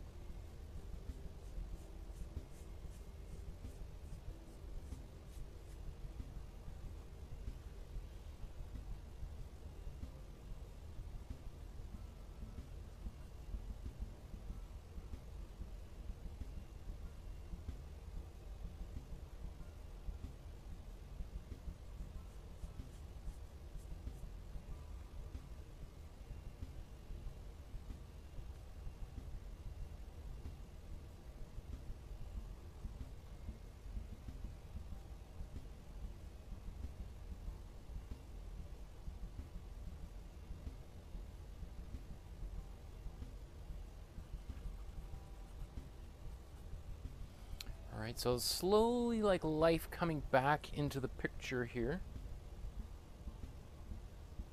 I'm going to put some of that the same kind of color very delicately up here into the sky as well. So you can see I'm just putting it in and then just rubbing it out really quickly. I could be just using a paintbrush just to do some of that smoothing.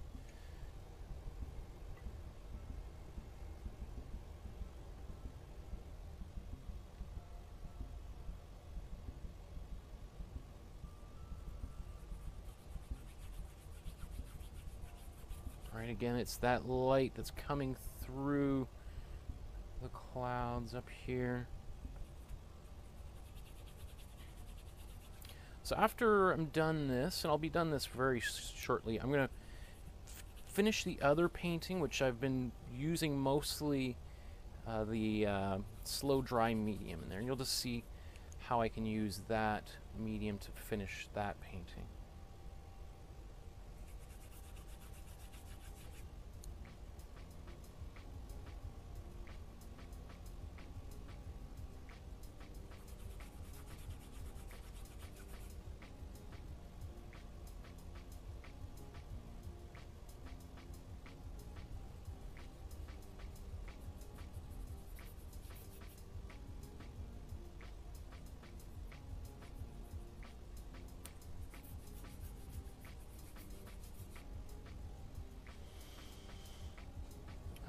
Okay. So I'm just going to add a little bit more paint on top of here.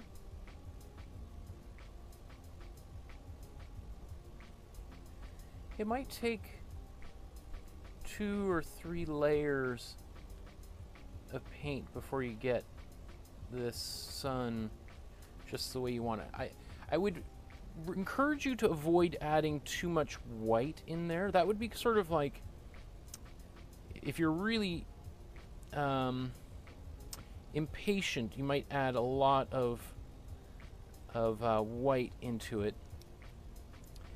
and it's going to be too intense. Remember, we looked, I took the saturation down and it almost disappeared into the sky. We kind of want that where it's a bit of a subtle effect.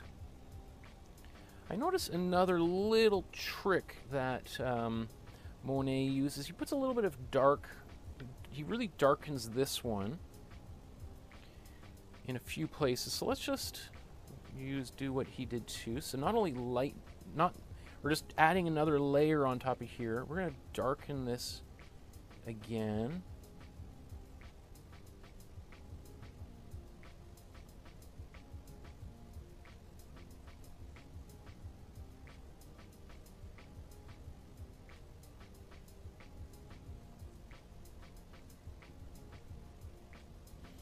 And then I'm just going to get even darker.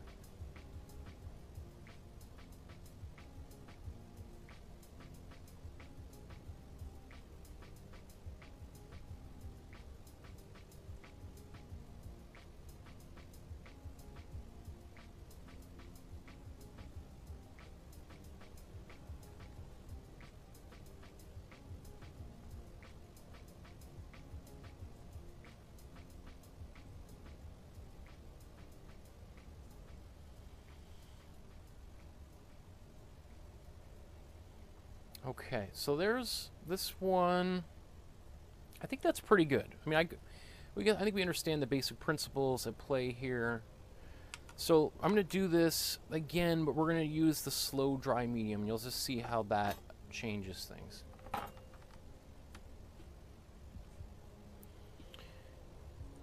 Okay, so I'm just going to clean up a few brushes here. Maybe I'll just leave this down for you to see while I clean up after myself a bit here.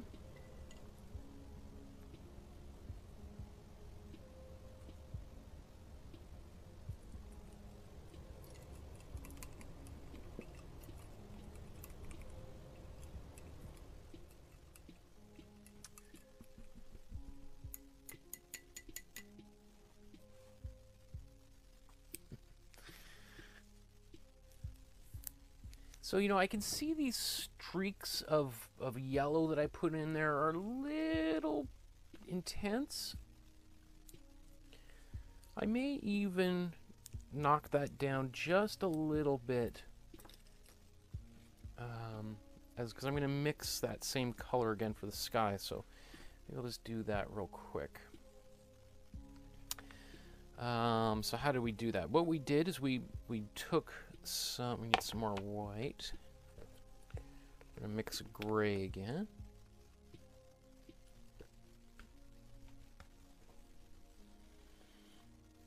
Take some white. I can even just mix it over top of all this. That was a little too much blue.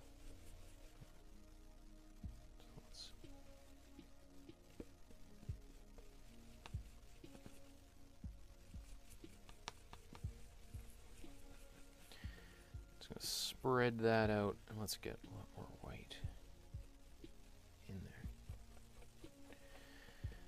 Okay, so right now this paint is quite thin. I haven't mixed a lot of paint on there. It's pretty thin. It's gray. Maybe I'll just try to add a little more white in here. There we go. Ah, Michael, you keep adding too much blue in there. Let's get some more white.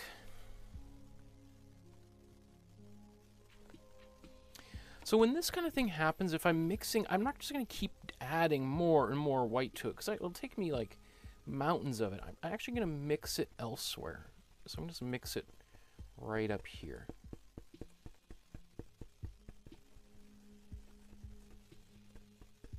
Okay. So it's totally different shade, much lighter. And then let's take our slow dry medium. And this. Actually, I was going to say I was going to fix this before I moved on, right? So let's just fix that just on its own before I add any slow dry medium, just scraping as much paint off of my brush as possible. It's quite wet, these rags.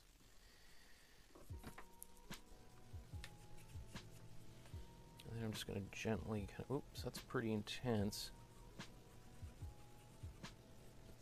So we'll just, you see, this is, you go too much, you get too excited. I'm going to put a little bit of this here while I'm working on this. So this rag is a little bit wet, so I'm just going to use that to help smudge this in. So right now it's almost like I'm cleaning the paint off. Right? Well, this paint is kind of coming off. Okay. It's negligible how if I improved that at all. So let's do this now with this material, the slow dry medium. So I'm going to put, there's quite a lot on there actually. Maybe I don't think I needed quite so much. But if I do want to do any blending into it, this will be kind of open for the next like 5-10 minutes or so. Okay. So before I even start applying here, I want to make sure I've got some brushes that I can use to fan or blend this out here. So I have this, I've got this one. Got a few of these little trusted, let's move these up here. Things to kind of blend that paint out.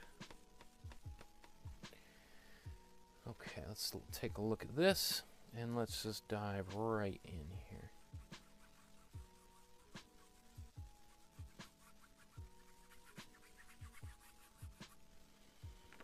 Okay, and now let's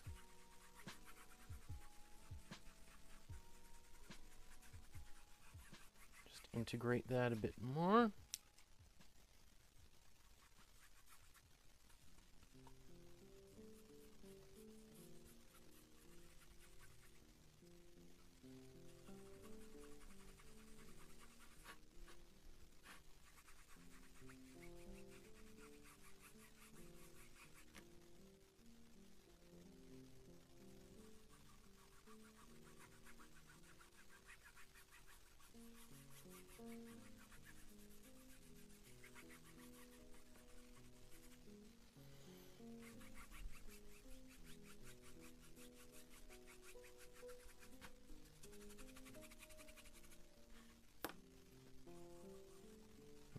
just going to come down here with it and add a little bit of this into the foreground.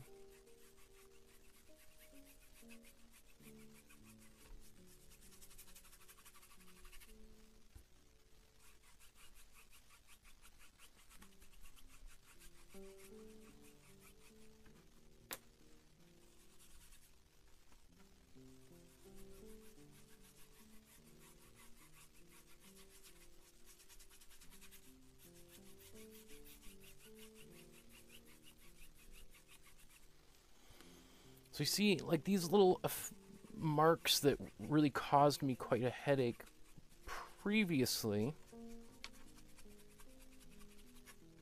I can kind of take care of them a little bit easier here. Okay.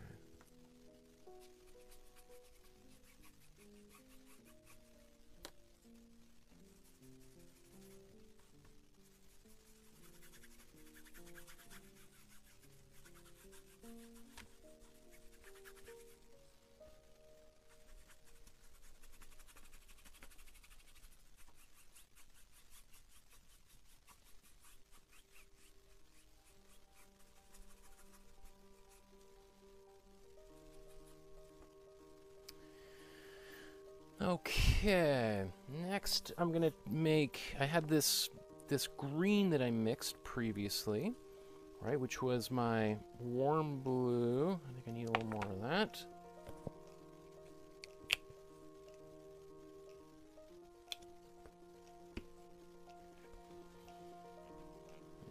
Okay.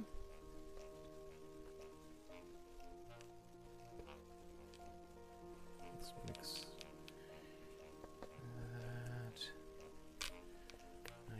warm blue. We can add a little bit of white in here.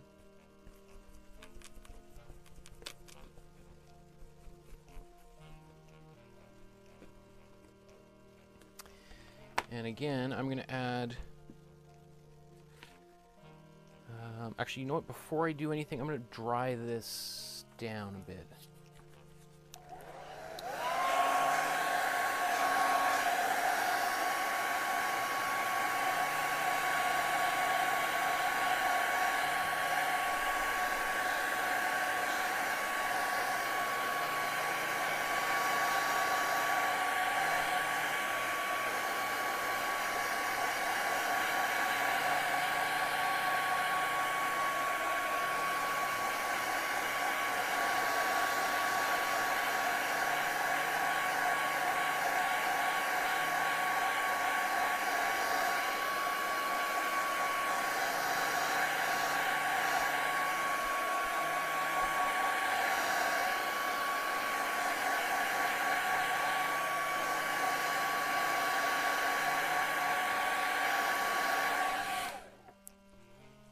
So I just wanted to dry, because this is the paint that's got the slow dry medium in it, and I didn't want to then put more paint over top of it, and because if this is still wet, then these colors could be mixing, which is not necessarily a bad thing, but it could also be trying to scrape some of that paint off, which is, you know, if you've probably had that happen a few times, and it's super frustrating, right? Okay. So I'm put the slow dry medium on there. Well, it's more than enough, plenty.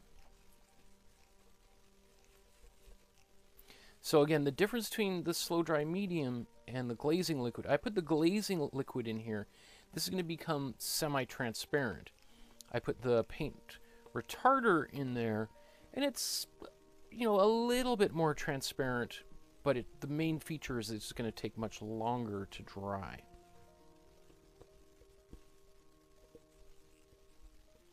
So in a way, we're using the slow dry medium to do a glaze. This is kind of a glaze that we're doing right here anyway. Just going to take some of this excess paint off and brush this around.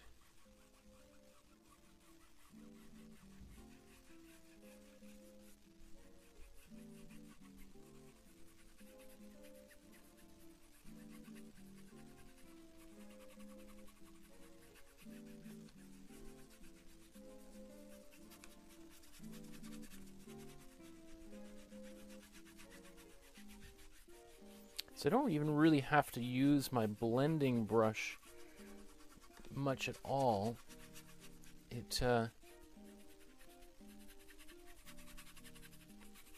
Because especially if this brush is kind of get a bit of a starting to dry out a bit, or there's less paint on it, it kind of blends on its own quite easily. I'm just going to take a little bit of this color and bring it up into the sky.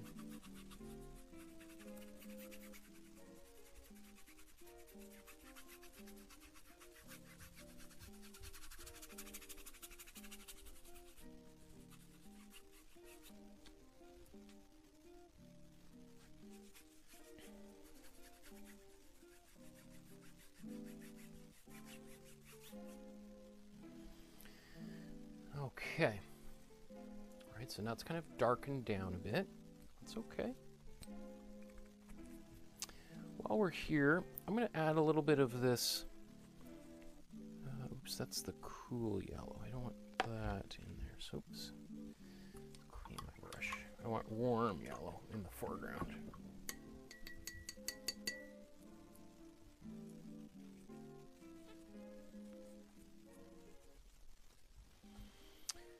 Get a little more warm yellow on the brush.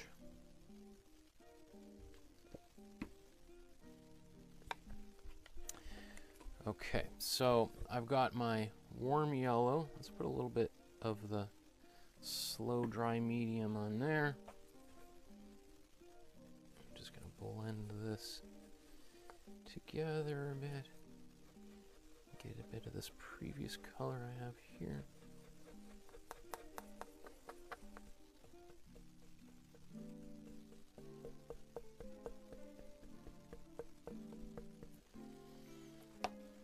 Okay, and then I'm going to take this, actually, just take a little bit of it off my brush, and then let's put some down here.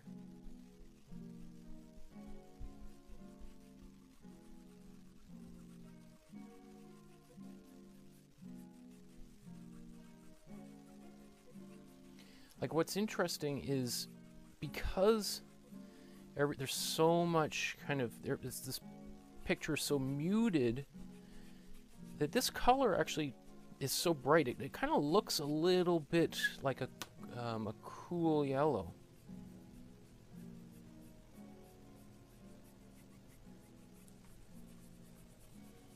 So I'm just gently rubbing this into the foreground here. And because I've got the slow dry medium, I can kind of blend it out if I feel it's too heavy in certain places. And let's bring a bit of it up into the sky, just as we did the previous painting, or the other version. And then likewise, I can scrub a bit out if I feel it's too intense.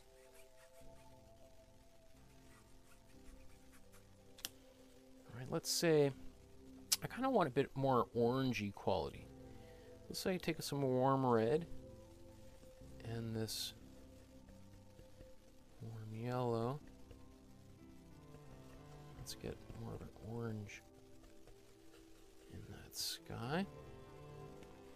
There's a lot of paint on this brush, so I'll just kind of rub a bit of it off. And I'm going to put some of that up here.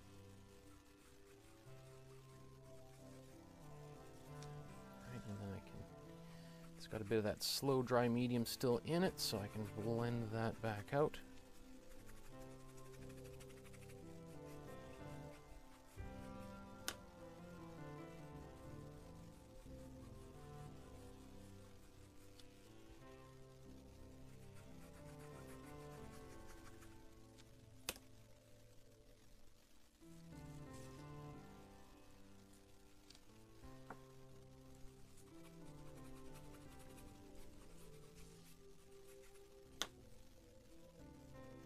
So I'm definitely killing this brush using it in this way. I'm going to let it sit in some water for a few minutes.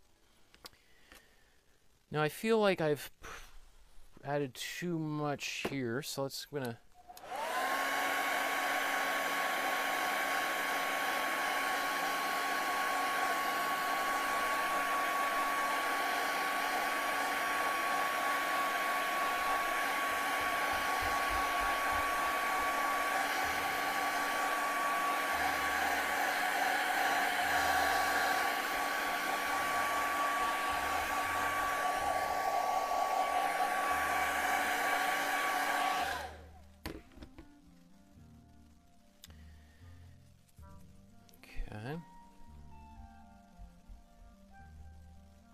I'm going to put a little bit of white back into this area here.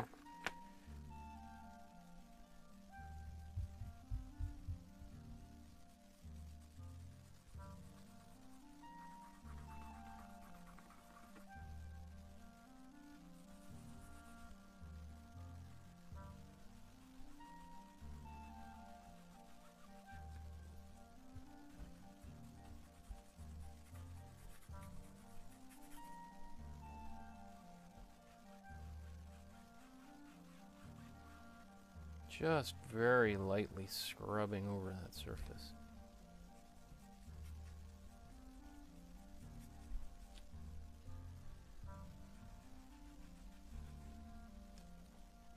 Okay. We want a little more white.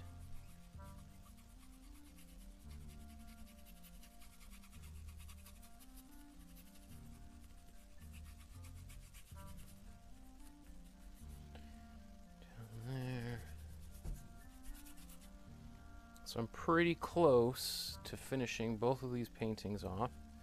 Just brush some paint in here.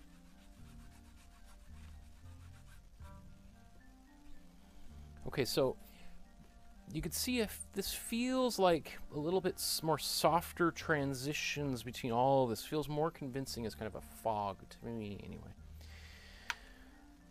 What's left to do is some of the details. We're going to bring some of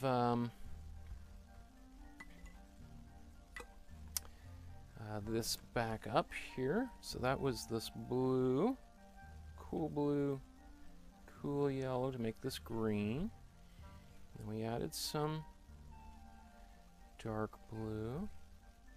Even added a touch of black in there. Nice and dark, and then a little bit of white. So it's not too intensely dark. Still feels a little bit too candy colored. Okay.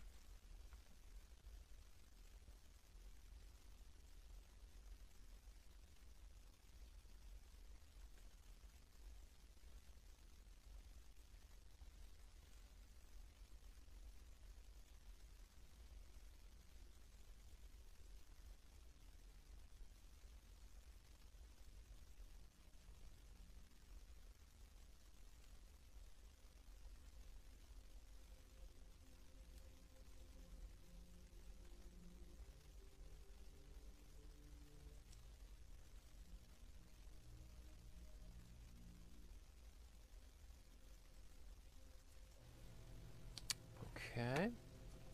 I'm just going to add a little bit more white into here just to, oops, that's a lot. Soften it up a bit. And then we'll get this boat back here. Baby Yoda.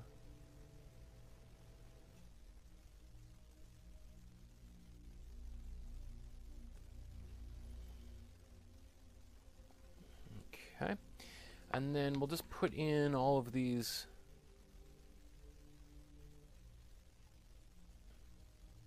little kind of waves, I guess.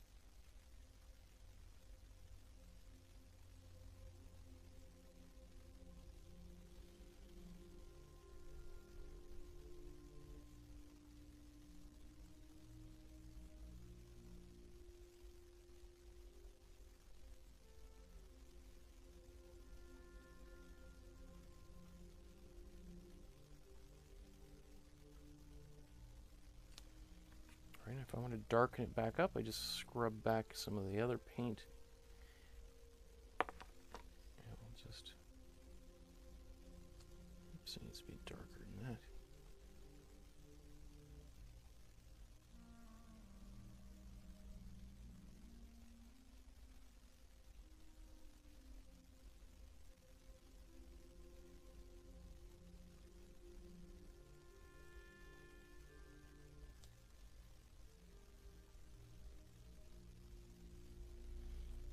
Okay, and then all we got to do is finish off the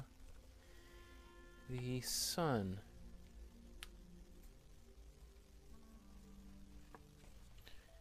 So we have a little bit of that mixed previously. That was my warm red, warm yellow. And that goes somewhere right up here. I want this reflection kind of coming down the side of the boat.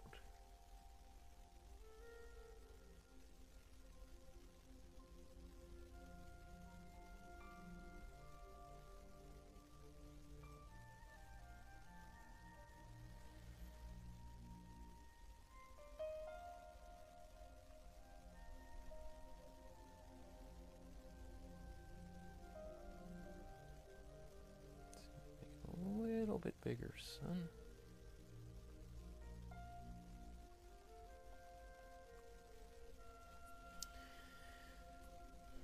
Okay.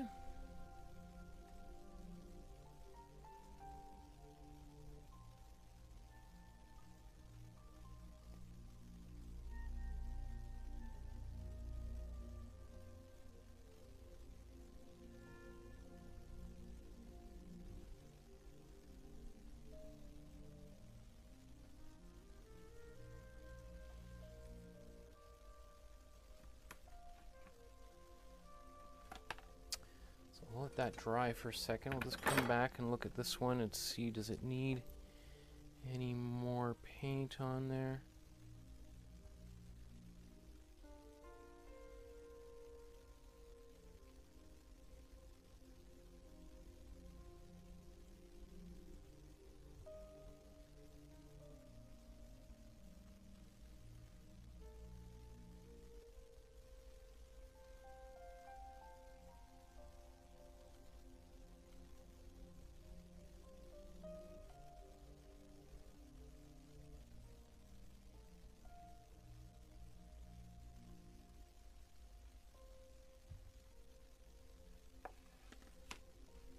No, it feels pretty good.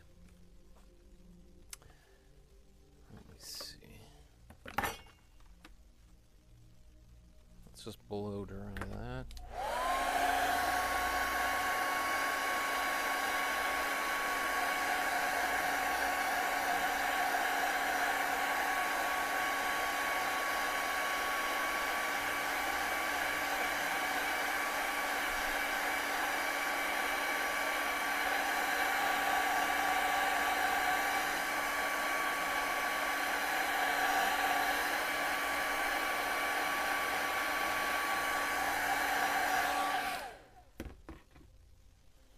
Just want to make sure that that was nice and dry before I started trying to paint more on top of it, so that rather than, so I wouldn't be scrubbing paint off, I'd be actually just adding paint onto the top surface here.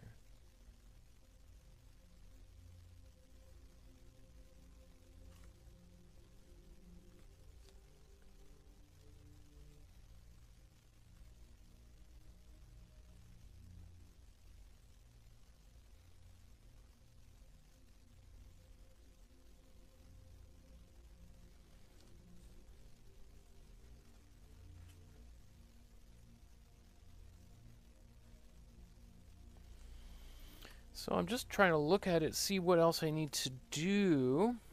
I'm going to add a little bit of that little darker line under in there.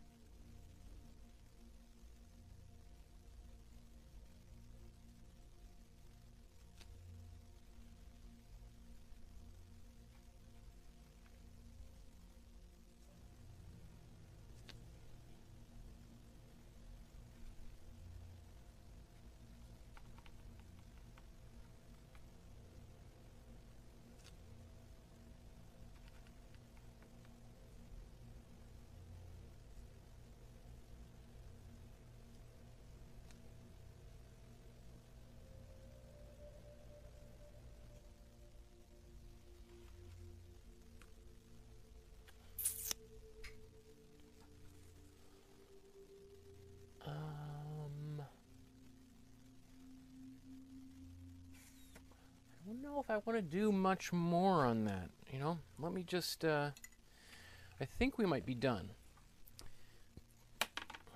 So, I'm just going to move a few of these brushes out of the way. We'll clean up a little bit, and then we'll take a look at these side by side.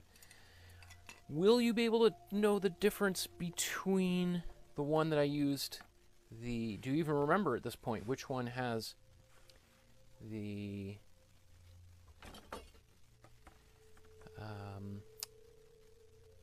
slow drying medium and which one was done without any at all?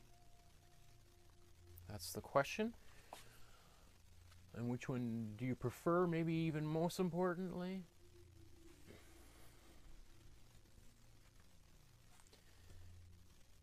So this is, let's say this is A and B. Which one do you like better than the other? Can you remember which one I was doing here? I think I'm just going to add a little bit more red to that.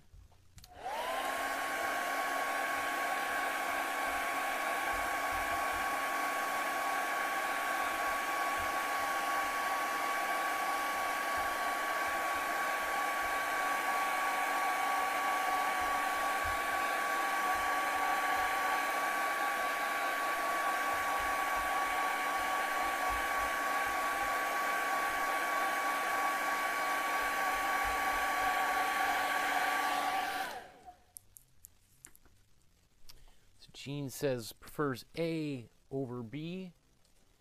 Laurie likes them both. So I think I have a little bit, there's more blue in this area of the sky. I could put a little more blue into here.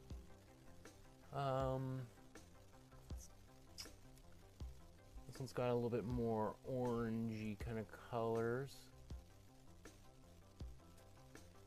So that, where's the touch that up. Donna likes A, if A is on the left. Anna likes A better.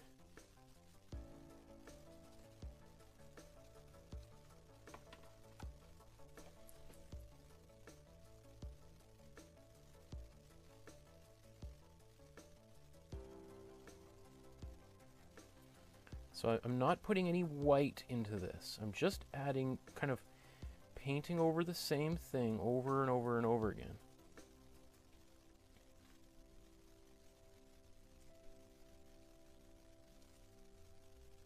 That's really important.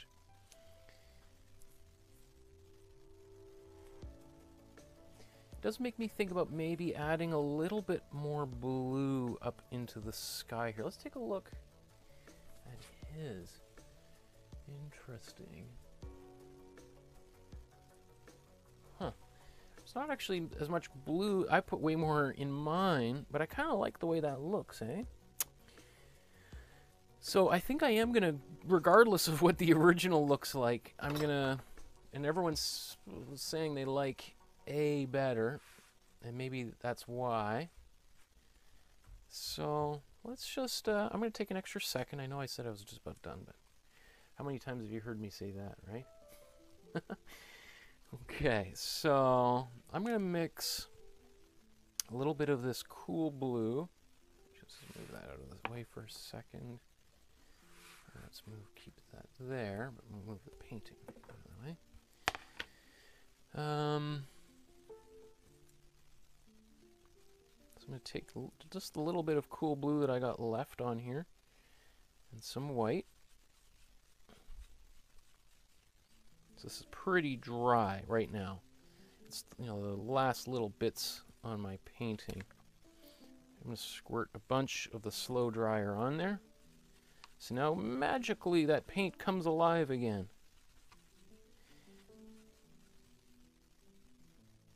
Let's add some more white in here.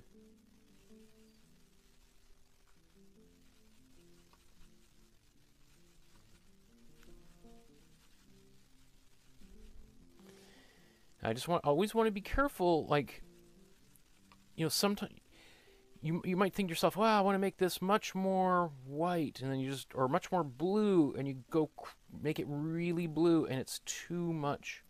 Let's put a little bit more of this in here. A one more tiny little drop. You don't need a lot of this stuff. Okay. So let's move that out of the way. And I'll get set up. You know what? I should have washed this brush first.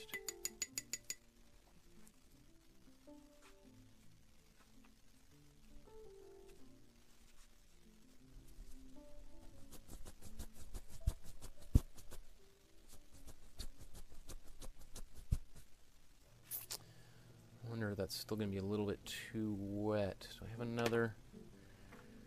I can try using this cheap brush from Home Depot. We'll see. We'll just do it.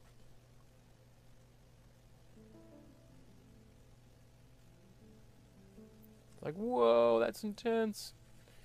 All right, we'll scrub it away.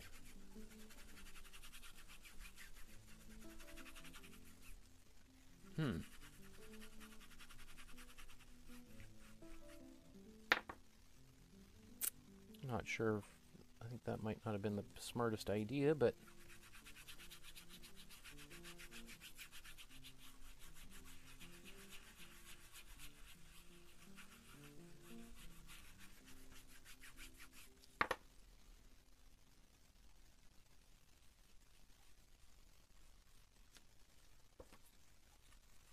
this will also go a little more transparent once it dries, so.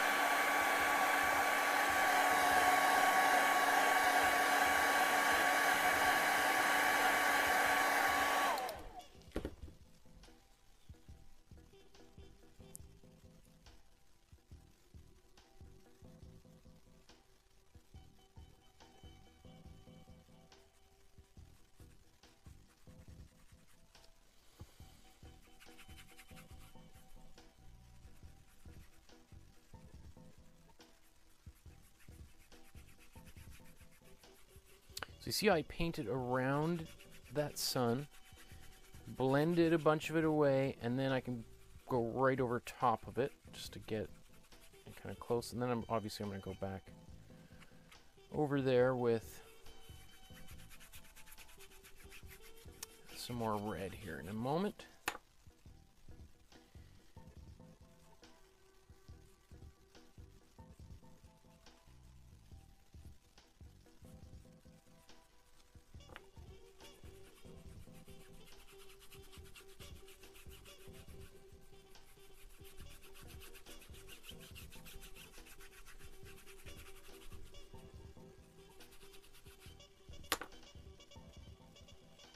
Let's just see what I'm up to here.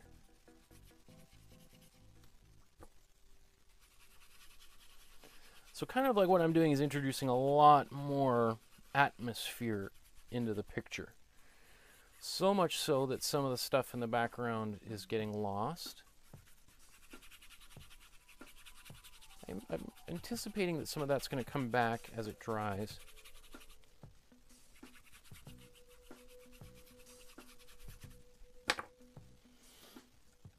Okay.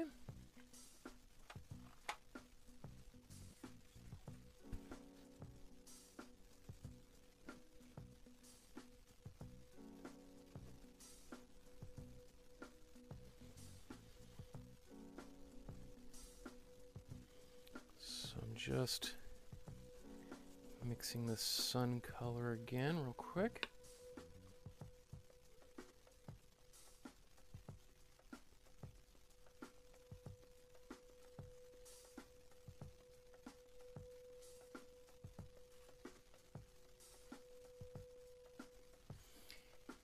And I don't need to go right out to the very, very edges of this, because it actually kind of will work even nicer, kind of this center being like white hot.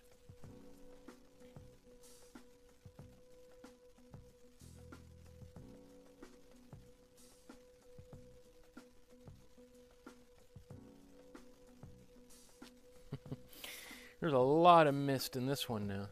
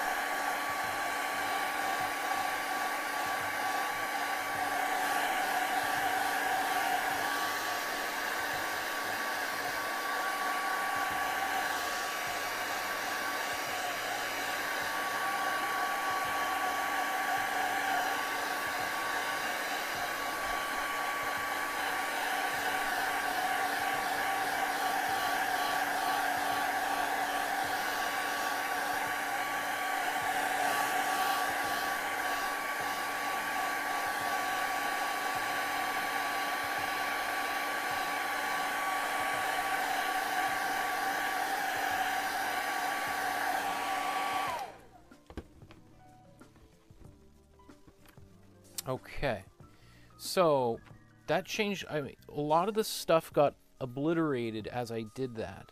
Now, the question that I would be faced with is that okay? Right, I've already got one painting that I'm pretty happy with. Right, I kind of feel like I want to do the same thing with the sky, but I've got one here that's a little bit different.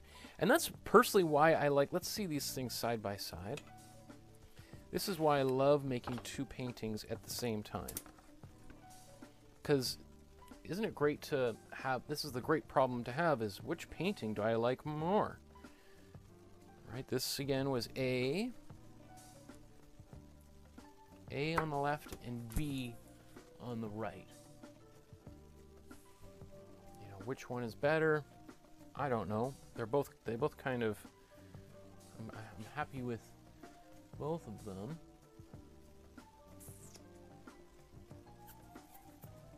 I don't know. Well, I think we could mince hairs for a long time. I think it's time to sign these and call it a day. So, my name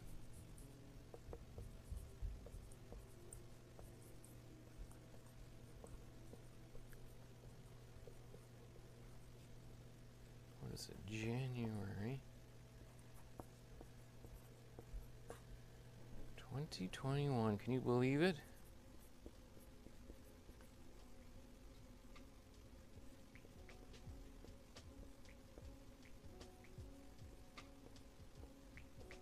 Claude Monet's first name is actually Oscar.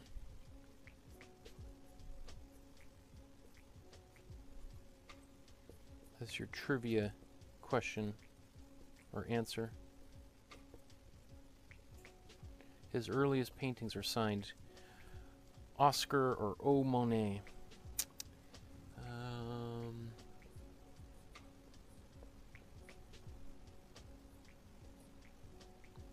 So let's see, this one was A.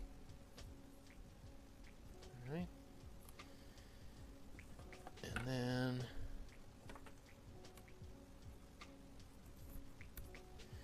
do this a second time.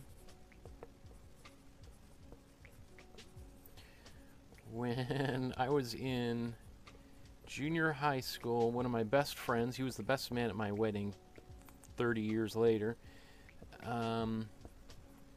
we used to draw comic books, and we were so focused on making comic books that I would be writing them and inking them, and my good friend Jesse was drawing them with pencil. And we were so into this that during exams, one of us would do the exam and then give the other person the answers so the other person could work on the comic book literally during exam time.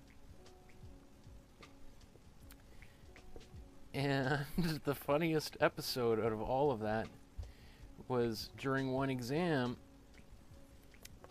my buddy Jesse not only copied all of my answers down, but wrote my name on the top of his his exam, which you know, the teacher, you know, an hour later he's grading the the tests, and he's like, Michael, why are there two?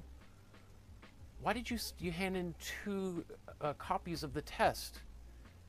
Right, and then we're both, Jesse and I, like, oh no. So Jesse goes up to the front and is like, oh, I'm sorry, I don't know what I was thinking. I wrote down Michael's name on there. And of course the teacher is like, you moron, like, who writes down somebody else's name on the test? Obviously we didn't want to explain to him, oh, the reason why is because we're so focused on on our comic book that he was copying my answer, so we just kind of had to chalk it up to him being not quite as bright. But anyway, I always think that's like one of the funniest stories about my youth, of just, I mean, not quite like Claude Monet and being so dedicated to making art that he was willing to stay in the military for 7 years to spite his father, but nevertheless shows a little bit of our dedication towards making art at a young age. Okay, so that was another fun class, you guys.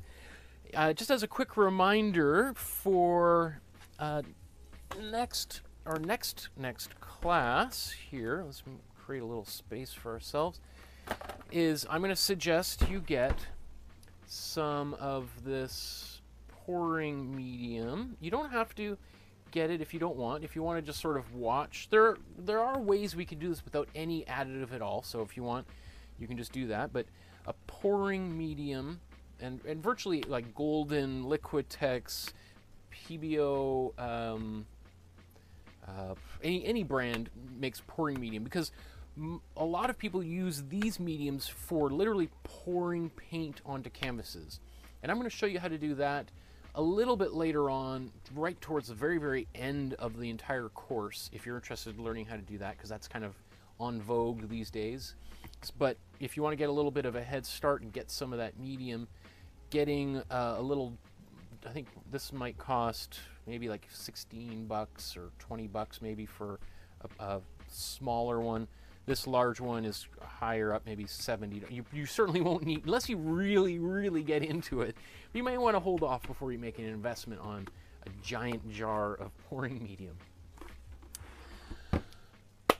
Okay, so that was great. I'm really happy to have, I know it took a little bit longer, but, you know, in just under, you know, two and a half hours, we made 2 copies of one of the most influential paintings in all human history, or at least in Western art. But you can see that we used 2 different mediums, one with the slow dry medium and then one without at all. And the one that a lot of you picked as being your favorite was A. Is this one here, A? And A was the one that didn't have any medium in it at all, right? So just in case some of you are rushing out there to go get some of the slow dry medium or paint retarder, it is sort of worth just a quick reminder that, hey, we could make a painting that works pretty well without it. It maybe is a little bit trickier to do, and I made the B one a little bit faster just towards the end of the episode, but it just shows that as great as some of these mediums are, you don't absolutely need them in order to do any of the things we're doing in class. It just, you know, makes it a little bit easier, right? And who needs a harder life if there's a simple $15, you know, medium that you can do that'll simplify your life. Anyway, let's, I think that's all I got to say for right now. So thank you everybody for joining me once again. If you found this at all helpful, please like and subscribe to the channel. There's, you know, hundreds of you that watch the videos, and far fewer of you guys subscribe and like the video. So if everybody just did that right now, that would really, really help more and more people find out about these episodes, and that would encourage me to make more and more and more of them, right? Wink, wink. There's also a link to the PayPal below if you want to leave a small or large donation. Very, very grateful for those of you that have contributed.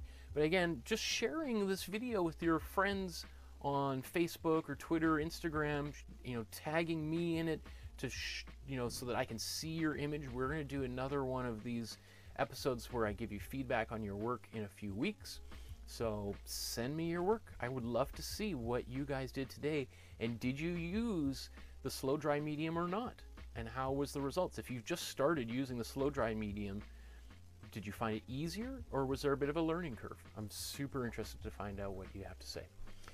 Okay, everyone, we'll see you in a couple of days when we explore one of Canada's best artists of all time, Jean-Paul Riopelle. Until then, we will see you again. Bye-bye.